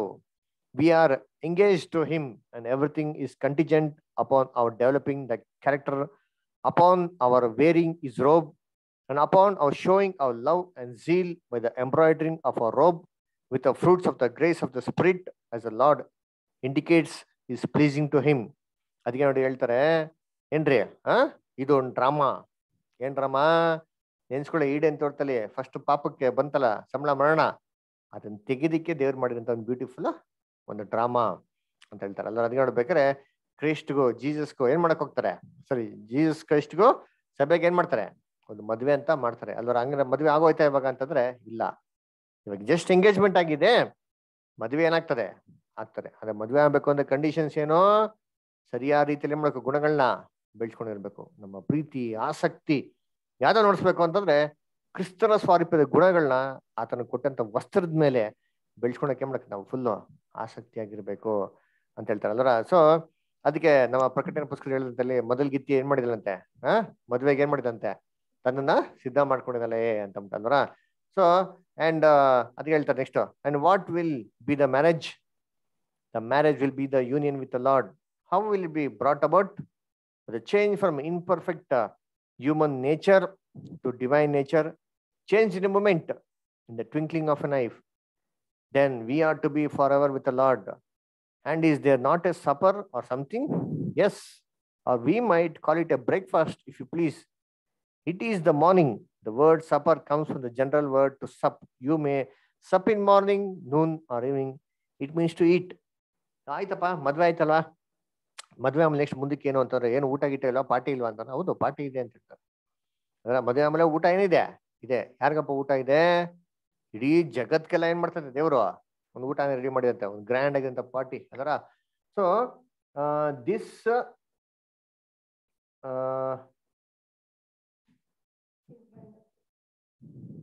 this is to be the first great banquet that we will have on the other side of the veil. Who ever thought all the drama was in the Bible? It is very wonderful. And what next? Well, before the supper begins, they will wait a little while. What for? The bridesmaid. ಅದರ who are they? ಅಂದ್ರೆ ಊಟ ಆಗ್ಬಿಡ್ತಾ ಅಂತಂದ್ರೆ ಇಲ್ಲಪ್ಪ, ಊಟಕ್ಕಿಂತ ಮುಂಚೆ ಸ್ವಲ್ಪ ದಿನ wait ಮಾಡ್ತಾರೆ. ಯಾಕೆ ಅಂತಂದ್ರೆ ಏನಂತೆ, ಮೊದಲ್ಗಿತ್ತಿ ಜೊತೆಗೆ ಯಾರು ಬರ್ಬೇಕಂತೆ, ಅವರು ಸಂಗಾತಿಗಳು ಅಂದ್ರೆ ಅವ್ರು ಕೂಡ ಏನಾಗ್ಬೇಕಂತೆ, ಬರ್ಬೇಕಂತೆ ಅಲ್ವರ. ಸೊ ನೋಡ್ಬೇಕಾದ್ರೆ ಅವ್ರು ಬರೋ ತನಕ ಏನ್ ಮಾಡ್ತಾರಂತೆ, ಕಾಯ್ತಾರಂತೆ.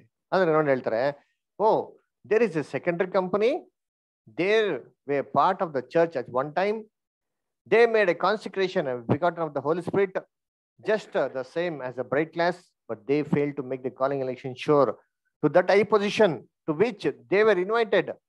They were they were not sufficiently zealous and loyal. Were they disloyal? Oh no, no disloyal ones will be given anything at the God's hand. ನೋಡಿ ಏನಕ್ಕೆ ಇವ್ರು ಕೆಡೆ ಬಿದ್ದೋದ್ರು, ದೊಡ್ಡ ಸೊಮ್ಮಕ್ಕೆ ಏನಕ್ಕೆ ಬಿದ್ರು ಅಂತಂದ್ರೆ ಅವರು ನಂಬಿಕಸ್ಥರಾಗಿರ್ಲಿಲ್ವಾ ಅಂತ ಹೇಳ್ಬೇಕಾರೆ, ಅವರು ಏನಂತಾರೆ ಆದಷ್ಟು ಆಸಕ್ತಿ ಅವ್ರಿಗೆ ಇರ್ಲಿಲ್ಲ, ಆದ್ರೆ ಅಪನಂಬಿಕಸ್ಥರಾಗಿ ಏನಿಲ್ಲ ಅವ್ರು ಇರ್ಲಿಲ್ಲ. ಆದ್ರೆ ದೇವ್ರ ಲೆಕ್ಕದಲ್ಲಿ ಎಷ್ಟು ನಂಬಿಕಸ್ಥರಾಗಿರ್ಬೇಕಾಯ್ತೋ ಅಷ್ಟೇನಾಗಿರ್ಲಿಲ್ಲ, ಅವರು ಇರ್ಲಿಲ್ಲ. ಅಪನಂಬಿಕಸ್ಥರಾಗಿದ್ರೆ ಯಾರು ದೇವತ್ರಕ್ಕೆ ಏನೂ ಪಡ್ಕೊಳೋದಿಲ್ಲ ಅಂದ್ರೆ ಹಂಗ ಹೋಗೋದು ಎಲ್ಲಿ ಅಂತಂದ್ರೆ ದೊಡ್ಡ 2ನೇ ಮರಣಕ್ಕೆ ಹೋಗ್ತಾರೆ ಅಂತ ಹೇಳ್ತಾರೆ. ಅದಕ್ಕೆ by and by they will come up through great tribulation and wash their robes and make them white in the blood of the lamb and be before the throne instead of on the throne.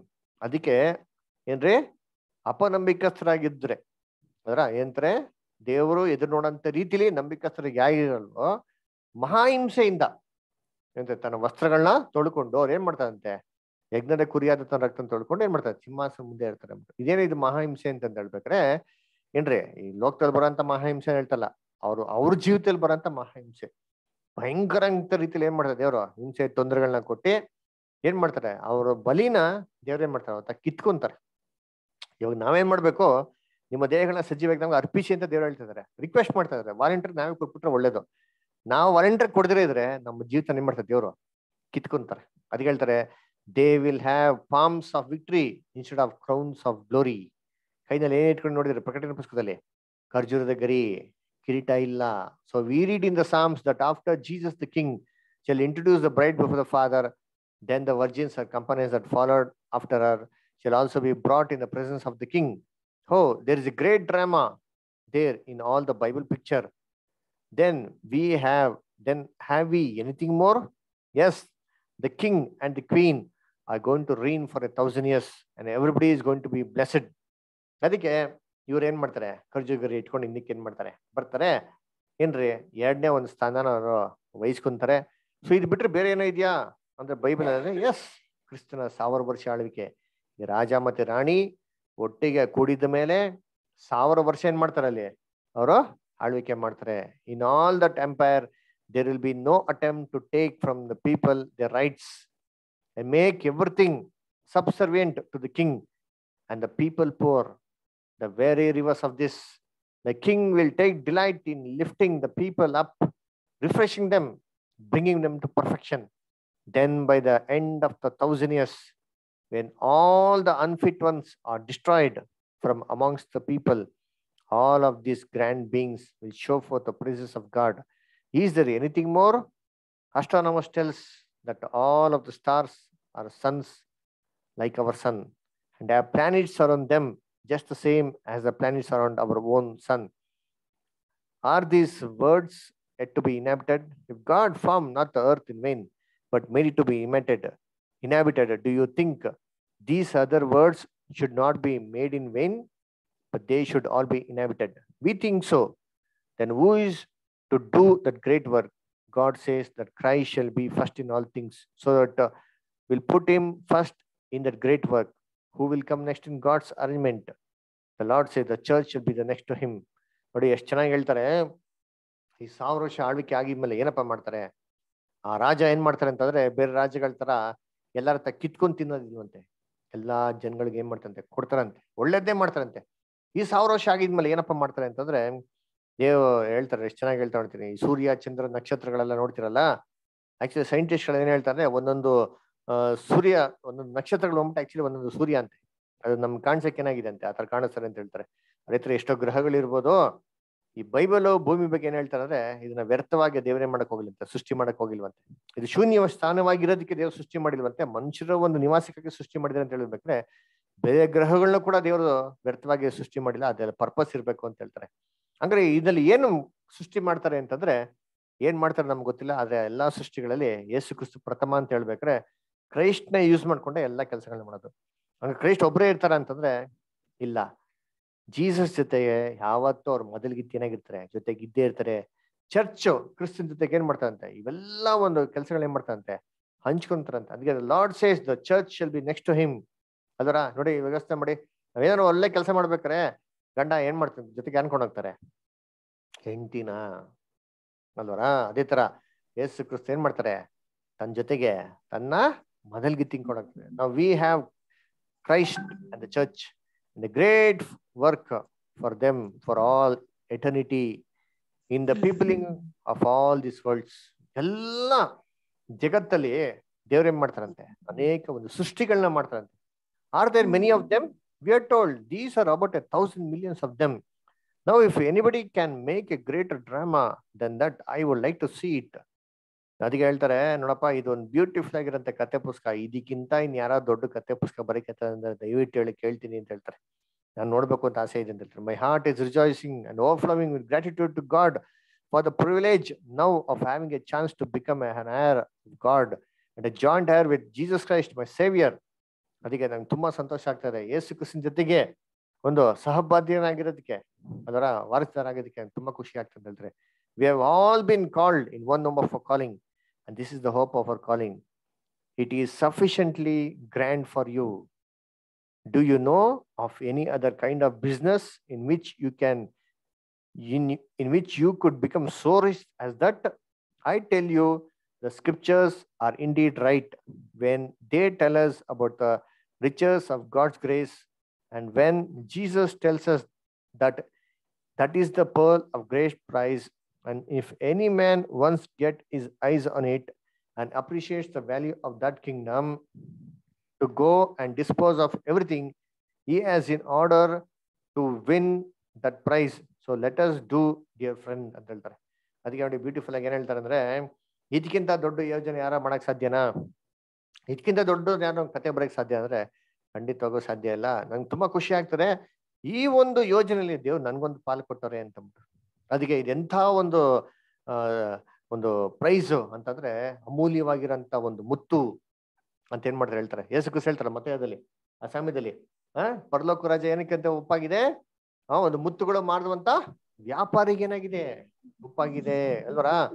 ವ್ಯಾಪಾರಿ ಏನ್ ಮಾಡ್ದಂತೆ, ಆ ಮುತ್ತು ನೋಡಿದ ತಕ್ಷಣ, ಅತಿ ಉಳ್ಳಂತ ಒಂದು ಮುತ್ತು ನೋಡಿದ ತಕ್ಷಣ ತನ್ನ ಬದುಕನ್ನೆಲ್ಲ ಮಾರಿ ಏನ್ ಮಾಡ್ದಂತೆ ಅವನು ಕೊಂಡ.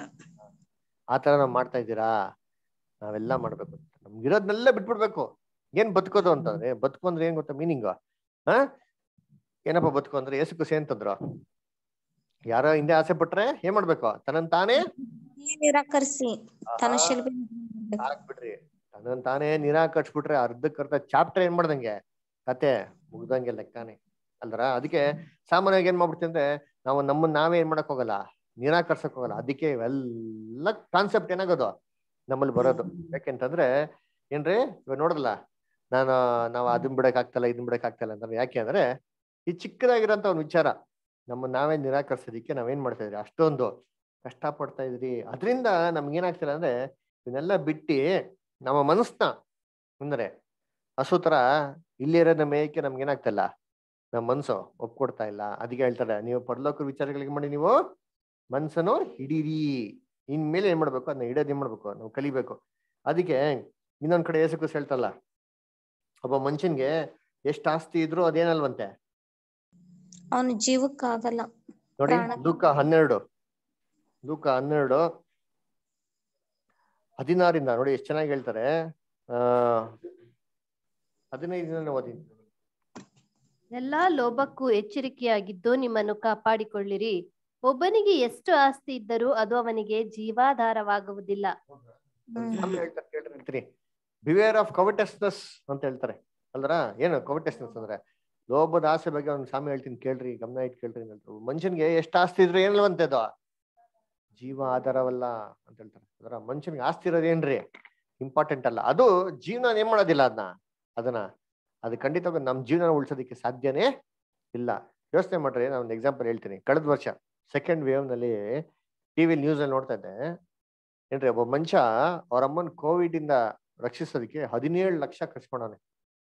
17 lakhs. ಅವನೇನ್ ಗೊತ್ತ ಹೇಳ್ದ, ನಮ್ಮ ಅಮ್ಮನ್ ಇನ್ನ ಉಳಿಸ್ಕೊಡಿ, ಇನ್ನ 17 ಲಕ್ಷ ಖರ್ಚು ಮಾಡಕ್ ರೆಡಿ ಇದೀನಿ ಅಂತ ಹೇಳ್ತಾನೆ. ಅದರ ಅವನು ಅಂತ ಮನುಷ್ಯ ಯೋಚನೆ ಮಾಡಿ ಅವ್ರ ಅಮ್ಮನ್ನ, ಅದು ಅವನಿಗೆ ವಯಸ್ಸಾಗಿದೆ ನೋಡಿದ್ರೆ, ಅವನೇ ಒಂದು 40-50 years ಇದ್ದಾಗ ಅವನೇ. ಹಂಗಾರೆ ಅವ್ರ ತಾಯಿ ಹೋದ್ರೆ ಹೋಯ್ತು ಬಿಟ್ಕೊಡಕ್ಕಾಗಲಿಲ್ಲ.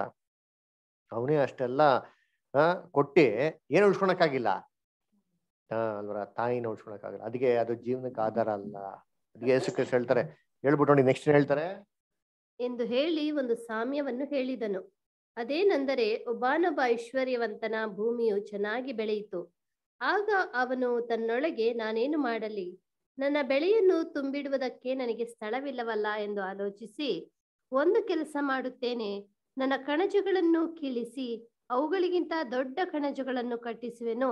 ಅಲ್ಲಿ ನನ್ನ ಎಲ್ಲಾ ದವಸ ಧಾನ್ಯಗಳನ್ನು ಸರಕುಗಳನ್ನು ತುಂಬಿಟ್ಟು, ನನ್ನ ಜೀವಾತ್ಮಕ್ಕೆ, ಜೀವವೇ, ಅನೇಕ ವರ್ಷಗಳಿಗೆ ಬೇಕಾದಷ್ಟು ಸರಕು ನಿನಗೆ ಬಿದ್ದದೆ, ವಿಶ್ರಮಿಸಿಕೋ, ಊಟ ಮಾಡು, ಕುಡಿ, ಸುಖ ಪಡು ಎಂದು ಹೇಳುವೆನು ಅಂದುಕೊಂಡನು. ಏನ್ರಿ ಎಷ್ಟು ಚೆನ್ನಾಗಿದೆ ನೋಡ್ರಿ. ಅಲ್ಲೇ ನಮ್ಗೆಲ್ಲ ಯಾರ ಹಿಂಗ ಅನ್ಬಿಟ್ರೆ ನಮ್ಗೆ ಏನಾಯ್ತಾರೆ, ಫುಲ್ ದಿಲ್ ಖುಷಿ ಆಗೋಯ್ತದೆ. ಅದರ ಏನಂತ ಮಾಡ್ತಾರೆ ಅಂತಲ್ಲ ಮನುಷ್ಯ, ಫಸ್ಟೇ ಅವನ್ ಏನ್ರಿ ದೊಡ್ಡ ಶ್ರೀಮಂತ, ಏನಿದೆ ಅಂತ ಸಿಕ್ಕಾಪಟ್ಟೆ ಅವನಿಗೆ, ಸಿಕ್ಕಾಪಟ್ಟೆ ಏನಾಗಿದೆ, ಬೆಳೆಗಳಿದೆ, ಗೋಡನ್ನೆಲ್ಲ ಇಟ್ಕೊಂಡವನೆ. ಅವನೇನ್ ಚಿಂತೆ ಮಾಡಿದಂತೆ, ಇವಾಗ ಇದನ್ನೆಲ್ಲ ಒಡೆದ್ಬಿಟ್ಟು ಇನ್ನೂ ದೊಡ್ಡದಾಗಿ ಏನ್ ಮಾಡೋಣ, ಕಟ್ಟಣ, ಕಟ್ಬಿಟ್ಟು ಅವಾಗ ಏನ್ ಮಾಡೋಣಂತೆ, ದವಸಗಳನ್ನ ಸೇರಿಸ್ಬಿಟ್ಟು ಅವಾಗ ಏನಂತ ಅಂದ್ಕೊಂತಾರ ಮನ್ಸಲ್ಲಿ, ಇದೇನಕ್ಕಾಗಿ ಮಾಡ್ತಾ ಇರೋದು, ಏನ್ ಪರ್ಪಸ್ಗಾಗಿ ಮಾಡ್ತಾ ಇರೋದು ಅಂತಂದ್ರೆ ಏನಂತ ಹೇಳ್ತಂತೆ ಎಲ್ಲ ಆತ್ಮವೇ ನೋಡಿ, ಜೀವಾತ್ಮಕ್ಕೆ ಏನಂತಂದ್ರೆ ಜೀವವೇ ಅಲ್ವರ, ಏನ್ರಿ ತನಗ್ ತಾನೇ ಹೇಳ್ಕೊಂತಾನಂತೆ, ಜೀವವೇ ಅನೇಕ ವರ್ಷಗಳಿಗೆ ಬೇಕಾದಷ್ಟು ಸರಕು ನಿನಗೇನಾಗಿದೆ ಬಿದ್ದಿದೆ. ತನಗ್ ತಾನೇ ಏನು ಹೇಳ್ಕೊಂತಾನಂತೆ, ಓ ನನಗೆ ಸಿಕ್ಕಾಪಟ್ಟೆ ಇದೆ, ಏನು ಕೊರತೆ ಇಲ್ಲ. ಮನುಷ್ಯನ ಮೆಂಟಾಲಿಟಿನೇ ಇದು. ಮನುಷ್ಯ ಏನ್ ಮಾಡ್ತಾನೆ, ಆದಷ್ಟು ಸೇರ್ಸ್ಕೊಂಡು ಏನ್ರಿ ಆರಾಮಾಗಿದ್ಬಿಡೋಣ ಅಲ್ರ, ಏನ್ರಿ ಮೈಂಡ್ ಏನಾಗಲ್ಲ ಅವಾಗ, ಡಿಸ್ಟರ್ಬ್ ಆಗಲ್ಲ ಅಂತ ಅಂದ್ಬಿಟ್ಟು ಅಲ್ರ ನೋಡ್ಬೇಕ್ರೆ, ನಿನಗೆ ಬಿದ್ದಿದೆ ವಿಶ್ರಮಿಸಿಕೋ, ಊಟ ಮಾಡು, ಕುಡಿ, ಸುಖ ಪಡು, ಚೆನ್ನಾಗಿ ಊಟ ಮಾಡು, ಚೆನ್ನಾಗಿ ಕುಡಿ, ಅದ ರೆಸ್ಟ್ ತಗೋ ಎಂದು ಹೇಳುವನು ಅಂದುಕೊಂಡನು. ಅದರ ಅದಕ್ಕೆ ದೇವ್ರೇನು ಉತ್ತರ ಕೊಡ್ತಾರೆ ಅವಾಗ, ಆದ್ರೆ ದೇವರು ಅವನಿಗೆ, ಬುದ್ಧಿಹೀನ ನೀನು, ಹೇಳ್ಬಾರಾಗಿತ್ತಲ್ಲ ದೇವ್ರು, ಬುದ್ಧಿವಂತನಪ್ಪ ನೀನು, ಒಳ್ಳೆ ಕೆಲಸ ಮಾಡ್ತಾ ಇದ್ಯಾ, ನೀನ್ ರೈಟ್ ಆಗಿ ಇನ್ವೆಸ್ಟ್ಮೆಂಟ್ ಮಾಡ್ತಾ ಇದ್ಯಾ, ಫಂಡ್ಸ್ಗಳನ್ನ ಸರಿಯಾದ ಕೆಲಸ ಮಾಡ್ತಾ, ಕರೆಕ್ಟ್ ಆಗಿ ನೀ ಇನ್ವೆಸ್ಟ್ ಮಾಡು ಅಂತ ಹೇಳ್ಬೇಕಾಯ್ತಲ್ಲ ದೇವ್ರು. ಹೇಳಿದ್ರ ಹೇಳ್ತಾಳೆ, ಬುದ್ಧಿಹೀನ ನೀನು, ಇವತ್ತು ರಾತ್ರಿ ನಿನ್ನ ಪ್ರಾಣವನ್ನು ನಿನ್ನ ಕಡೆಯಿಂದ ಕೇಳುವರು, ಆಗ ನೀನು ಸಿದ್ಧ ಮಾಡಿಟ್ಟುವುದು ಯಾರಿಗಾಗುವುದು ಎಂದು ಹೇಳಿದನು ಅಲ್ವರ. ಅದಕ್ಕೆ ಹೇಳ್ತಾರೆ ಅಂದ್ರೆ ಇವತ್ ರಾತ್ರಿ ಹೊಟ್ಟೋಗ್ಬಿಟ್ರೆ ಯಾಕಪ್ಪ ಸೇರ್ಸಿಟ್ಟಿದ್ಯಾ, ನಾವೆಲ್ಲ ಸೇರ್ಸಿಡ್ಬೇಕು, ಎಲ್ಲಿಗೆ ಸೇರ್ಸಿಡ್ಬೇಕು, ಯೋಚನೆ ಮಾಡ್ತಿದ್ದೀನಿ. ಅದರ ನಾವ್ ಸತ್ರೆ ಅದರ ನಮ್ಮ ಬಗ್ಗೆ ಹೆಂಗಿರ್ಬೇಕು ಟೈಟಲ್, ನಮ್ಮ ಮರಣ ಯಾರಿಗೆ ಮೆಚ್ಚುಗೆ ಆಗಿರ್ಬೇಕು, ದೇವರಿಗೆ. ಹೇಳ್ತಾರೆ ಬೈಬಲ್ನಲ್ಲಿ, ಮರಣವನ್ನು ದೇವ್ರೇ ಮಾಡೋದಿಲ್ವಂತೆ. ನಾವೇನಾರು ಆತನ ದೃಷ್ಟಿಯಲ್ಲಿ ಸತ್ತಿದ್ರೆ ನಮ್ಮ ಒಂದು ಮರಣ ದೇವ್ರಿಗೆ ಏನ್ ತರಂಗಿರ್ಬೇಕು, ಘನಮಾನಗಳನ್ನು, ದೇವ್ರ ಮಹಿಮೆ ತರತಲ್ಲಿ ಇರ್ಬೇಕು ಅಲ್ವರ. ಅದಕ್ಕೆ ನೋಡ್ಬೇಕಾರೆ ಅದಕ್ಕೆ ಹೇಳ್ತಾರಲ್ಲ, ಆ ಕನ್ಕ್ಲೂಷನ್ ಹೇಳ್ತಾರೆ ನೋಡ್ತೀನಿ, ಹೇಳ್ತಾರೆ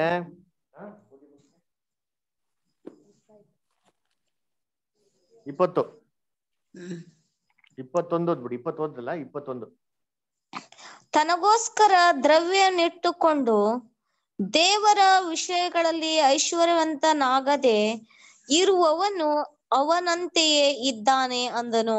ನೋಡ್ರ ಹೇಳ್ರಿ, ದೇವ್ರ ಕಡೆಗೆ ಐಶ್ವರ್ಯವಾಗಿ ಇಲ್ದ್ರ ತಮ್ಮ ಕಡೆ ತಮ್ಮ ಮಾತ್ರ ಸ್ವಾರ್ಥಿಕವಾಗಿ ಲೌಕಿಕವಾದಂತ ವಿಚಾರಗಳನ್ನ ಯಾರು ವ್ಯವಸ್ಥೆ ಮಾಡ್ತಾನ, ಅವನ್ ಹೆಂಗಿದಾನಂತೆ, ಈ ಮನುಷ್ಯನ್ ತರ ಇದಂತ. ಅದಕ್ಕೆ ನೋಡ್ಬೇಕಾರೆ ನಮ್ಮ ಮನ್ಸು ಯಾರ ಮೇಲೆ ಇರ್ಬೇಕು, ದೇವ್ರ ಮೇಲೆ ಇರ್ಬೇಕು. ಅದರ ಅಬ್ರಾಮು, ಇಸಾಕು, ಯಾಕೋಬೆಲ್ಲ ನೋಡಲ್ಲ, ಡೇರೆಗಳು ಹಾಕೊಂಡು ಹೆಂಗಿದ್ರಂತೆ ಅವರೆಲ್ಲ ಪ್ರವಾಸಿಗಳ ತರ ಇದ್ರಂತೆ. ಅದರ ಪರಲೋಕದ ರಾಜ್ಯನೇ ಮಾಡ್ತಿದ್ರು, ಇದು ನೋಡ್ತಿದ್ರು. ದೇವ್ರು ನಮ್ಗೆ ಏನ್ ಆಶೀರ್ವಾದ ಮಾಡಿದಾರ ಅದ್ರಲ್ಲಿ ನಾವು ಸಂತೋಷವಾಗಿರೋದೇ ಮಾಡೋಕೆ ನಾವು ಕಲಿಬೇಕು. ಅದರ ಅದಕ್ಕೆ ನೋಡ್ಬೇಕಾರೆ ನಮ್ಮ ಮನ್ಸು, ನಮ್ಮ ಸಮಯಗಳು ಎಲ್ಲಾನು ಯಾವ್ದಕ್ಕೆ ನಾವು ಒತ್ತೆ ಇಡ್ಬೇಕು, ದೇವ್ರಿಗೆ ಒತ್ತೆ ಇಡ್ಬೇಕು. ಅದರ ಇದನ್ನ ಜಯಿಸೋದಿಕ್ ಆಗ್ತಾರ ಅಂದ್ರೆ ಜಯಿಸೋದಿಕ್ ಆಗ್ತದೆ, ಆಗದೆ ಇದ್ರೆ ದೇವ್ರೇ ಮಾಡ್ತಾರಲ್ಲ ನಮ್ನ ಕರಿತಾ ಇರಲಿಲ್ಲ. ಇವಾಗ ನಾವೇನ್ ಮಾಡ್ಬೇಕು ಅಂದ್ರೆ ಆ ಕೆಲಸಗಳನ್ನ ಏನ್ ಮಾಡ್ಬೇಕು, ಸ್ವಲ್ಪ ಸ್ವಲ್ಪ ಬಿಟ್ಟಿ ನಮ್ಮ ಮನ್ಸನ್ನ ಏನ್ ಮಾಡ್ಬೇಕು, ದೇವರ ಕಡೆಗೆ ತಿರುಗಿಸ್ಬೇಕು. ಹಸು ಹಸು ಮೇಯ್ಸೋದು ಜ್ಞಾಪನ ಆಯ್ತಾ? ಅದರ ಹಸು ಬಿಟ್ರೆ ಎಲ್ಗೋಯ್ತದೆ, ಯಾಕಂದ್ರೆ ನಮ್ಮ ತಲೆ ಎಲ್ಲ ಕೂತ್ಬಿಡೈತೆ, ಅದೇ ಚೆನ್ನಾಗಿದೆ ಅಂತ ಅಂದ್ಬಿಟ್ಟು ನಾವೇನ್ ಮಾಡಬೇಕು, ನಮ್ಮ ಮನ್ಸನ್ನ ಎಲ್ಲಿ ಸ್ಥಿರಗೊಳಿಸ್ಬೇಕು, ಮೇಲಿರಂತ ವಿಚಾರಗಳೇ ಮಾಡಬೇಕು, ಸ್ಥಿರಗೊಳಿಸ್ಬೇಕು. ಓಕೆನಾ? ಸರಿ, ಟೈಮ್ ಆಗಿರೋದ್ರಿಂದ ಇವತ್ತು ಇಲ್ಲಿಗೆ ಎಂಡ್ ಮಾಡ್ಬಿಡೋಣ.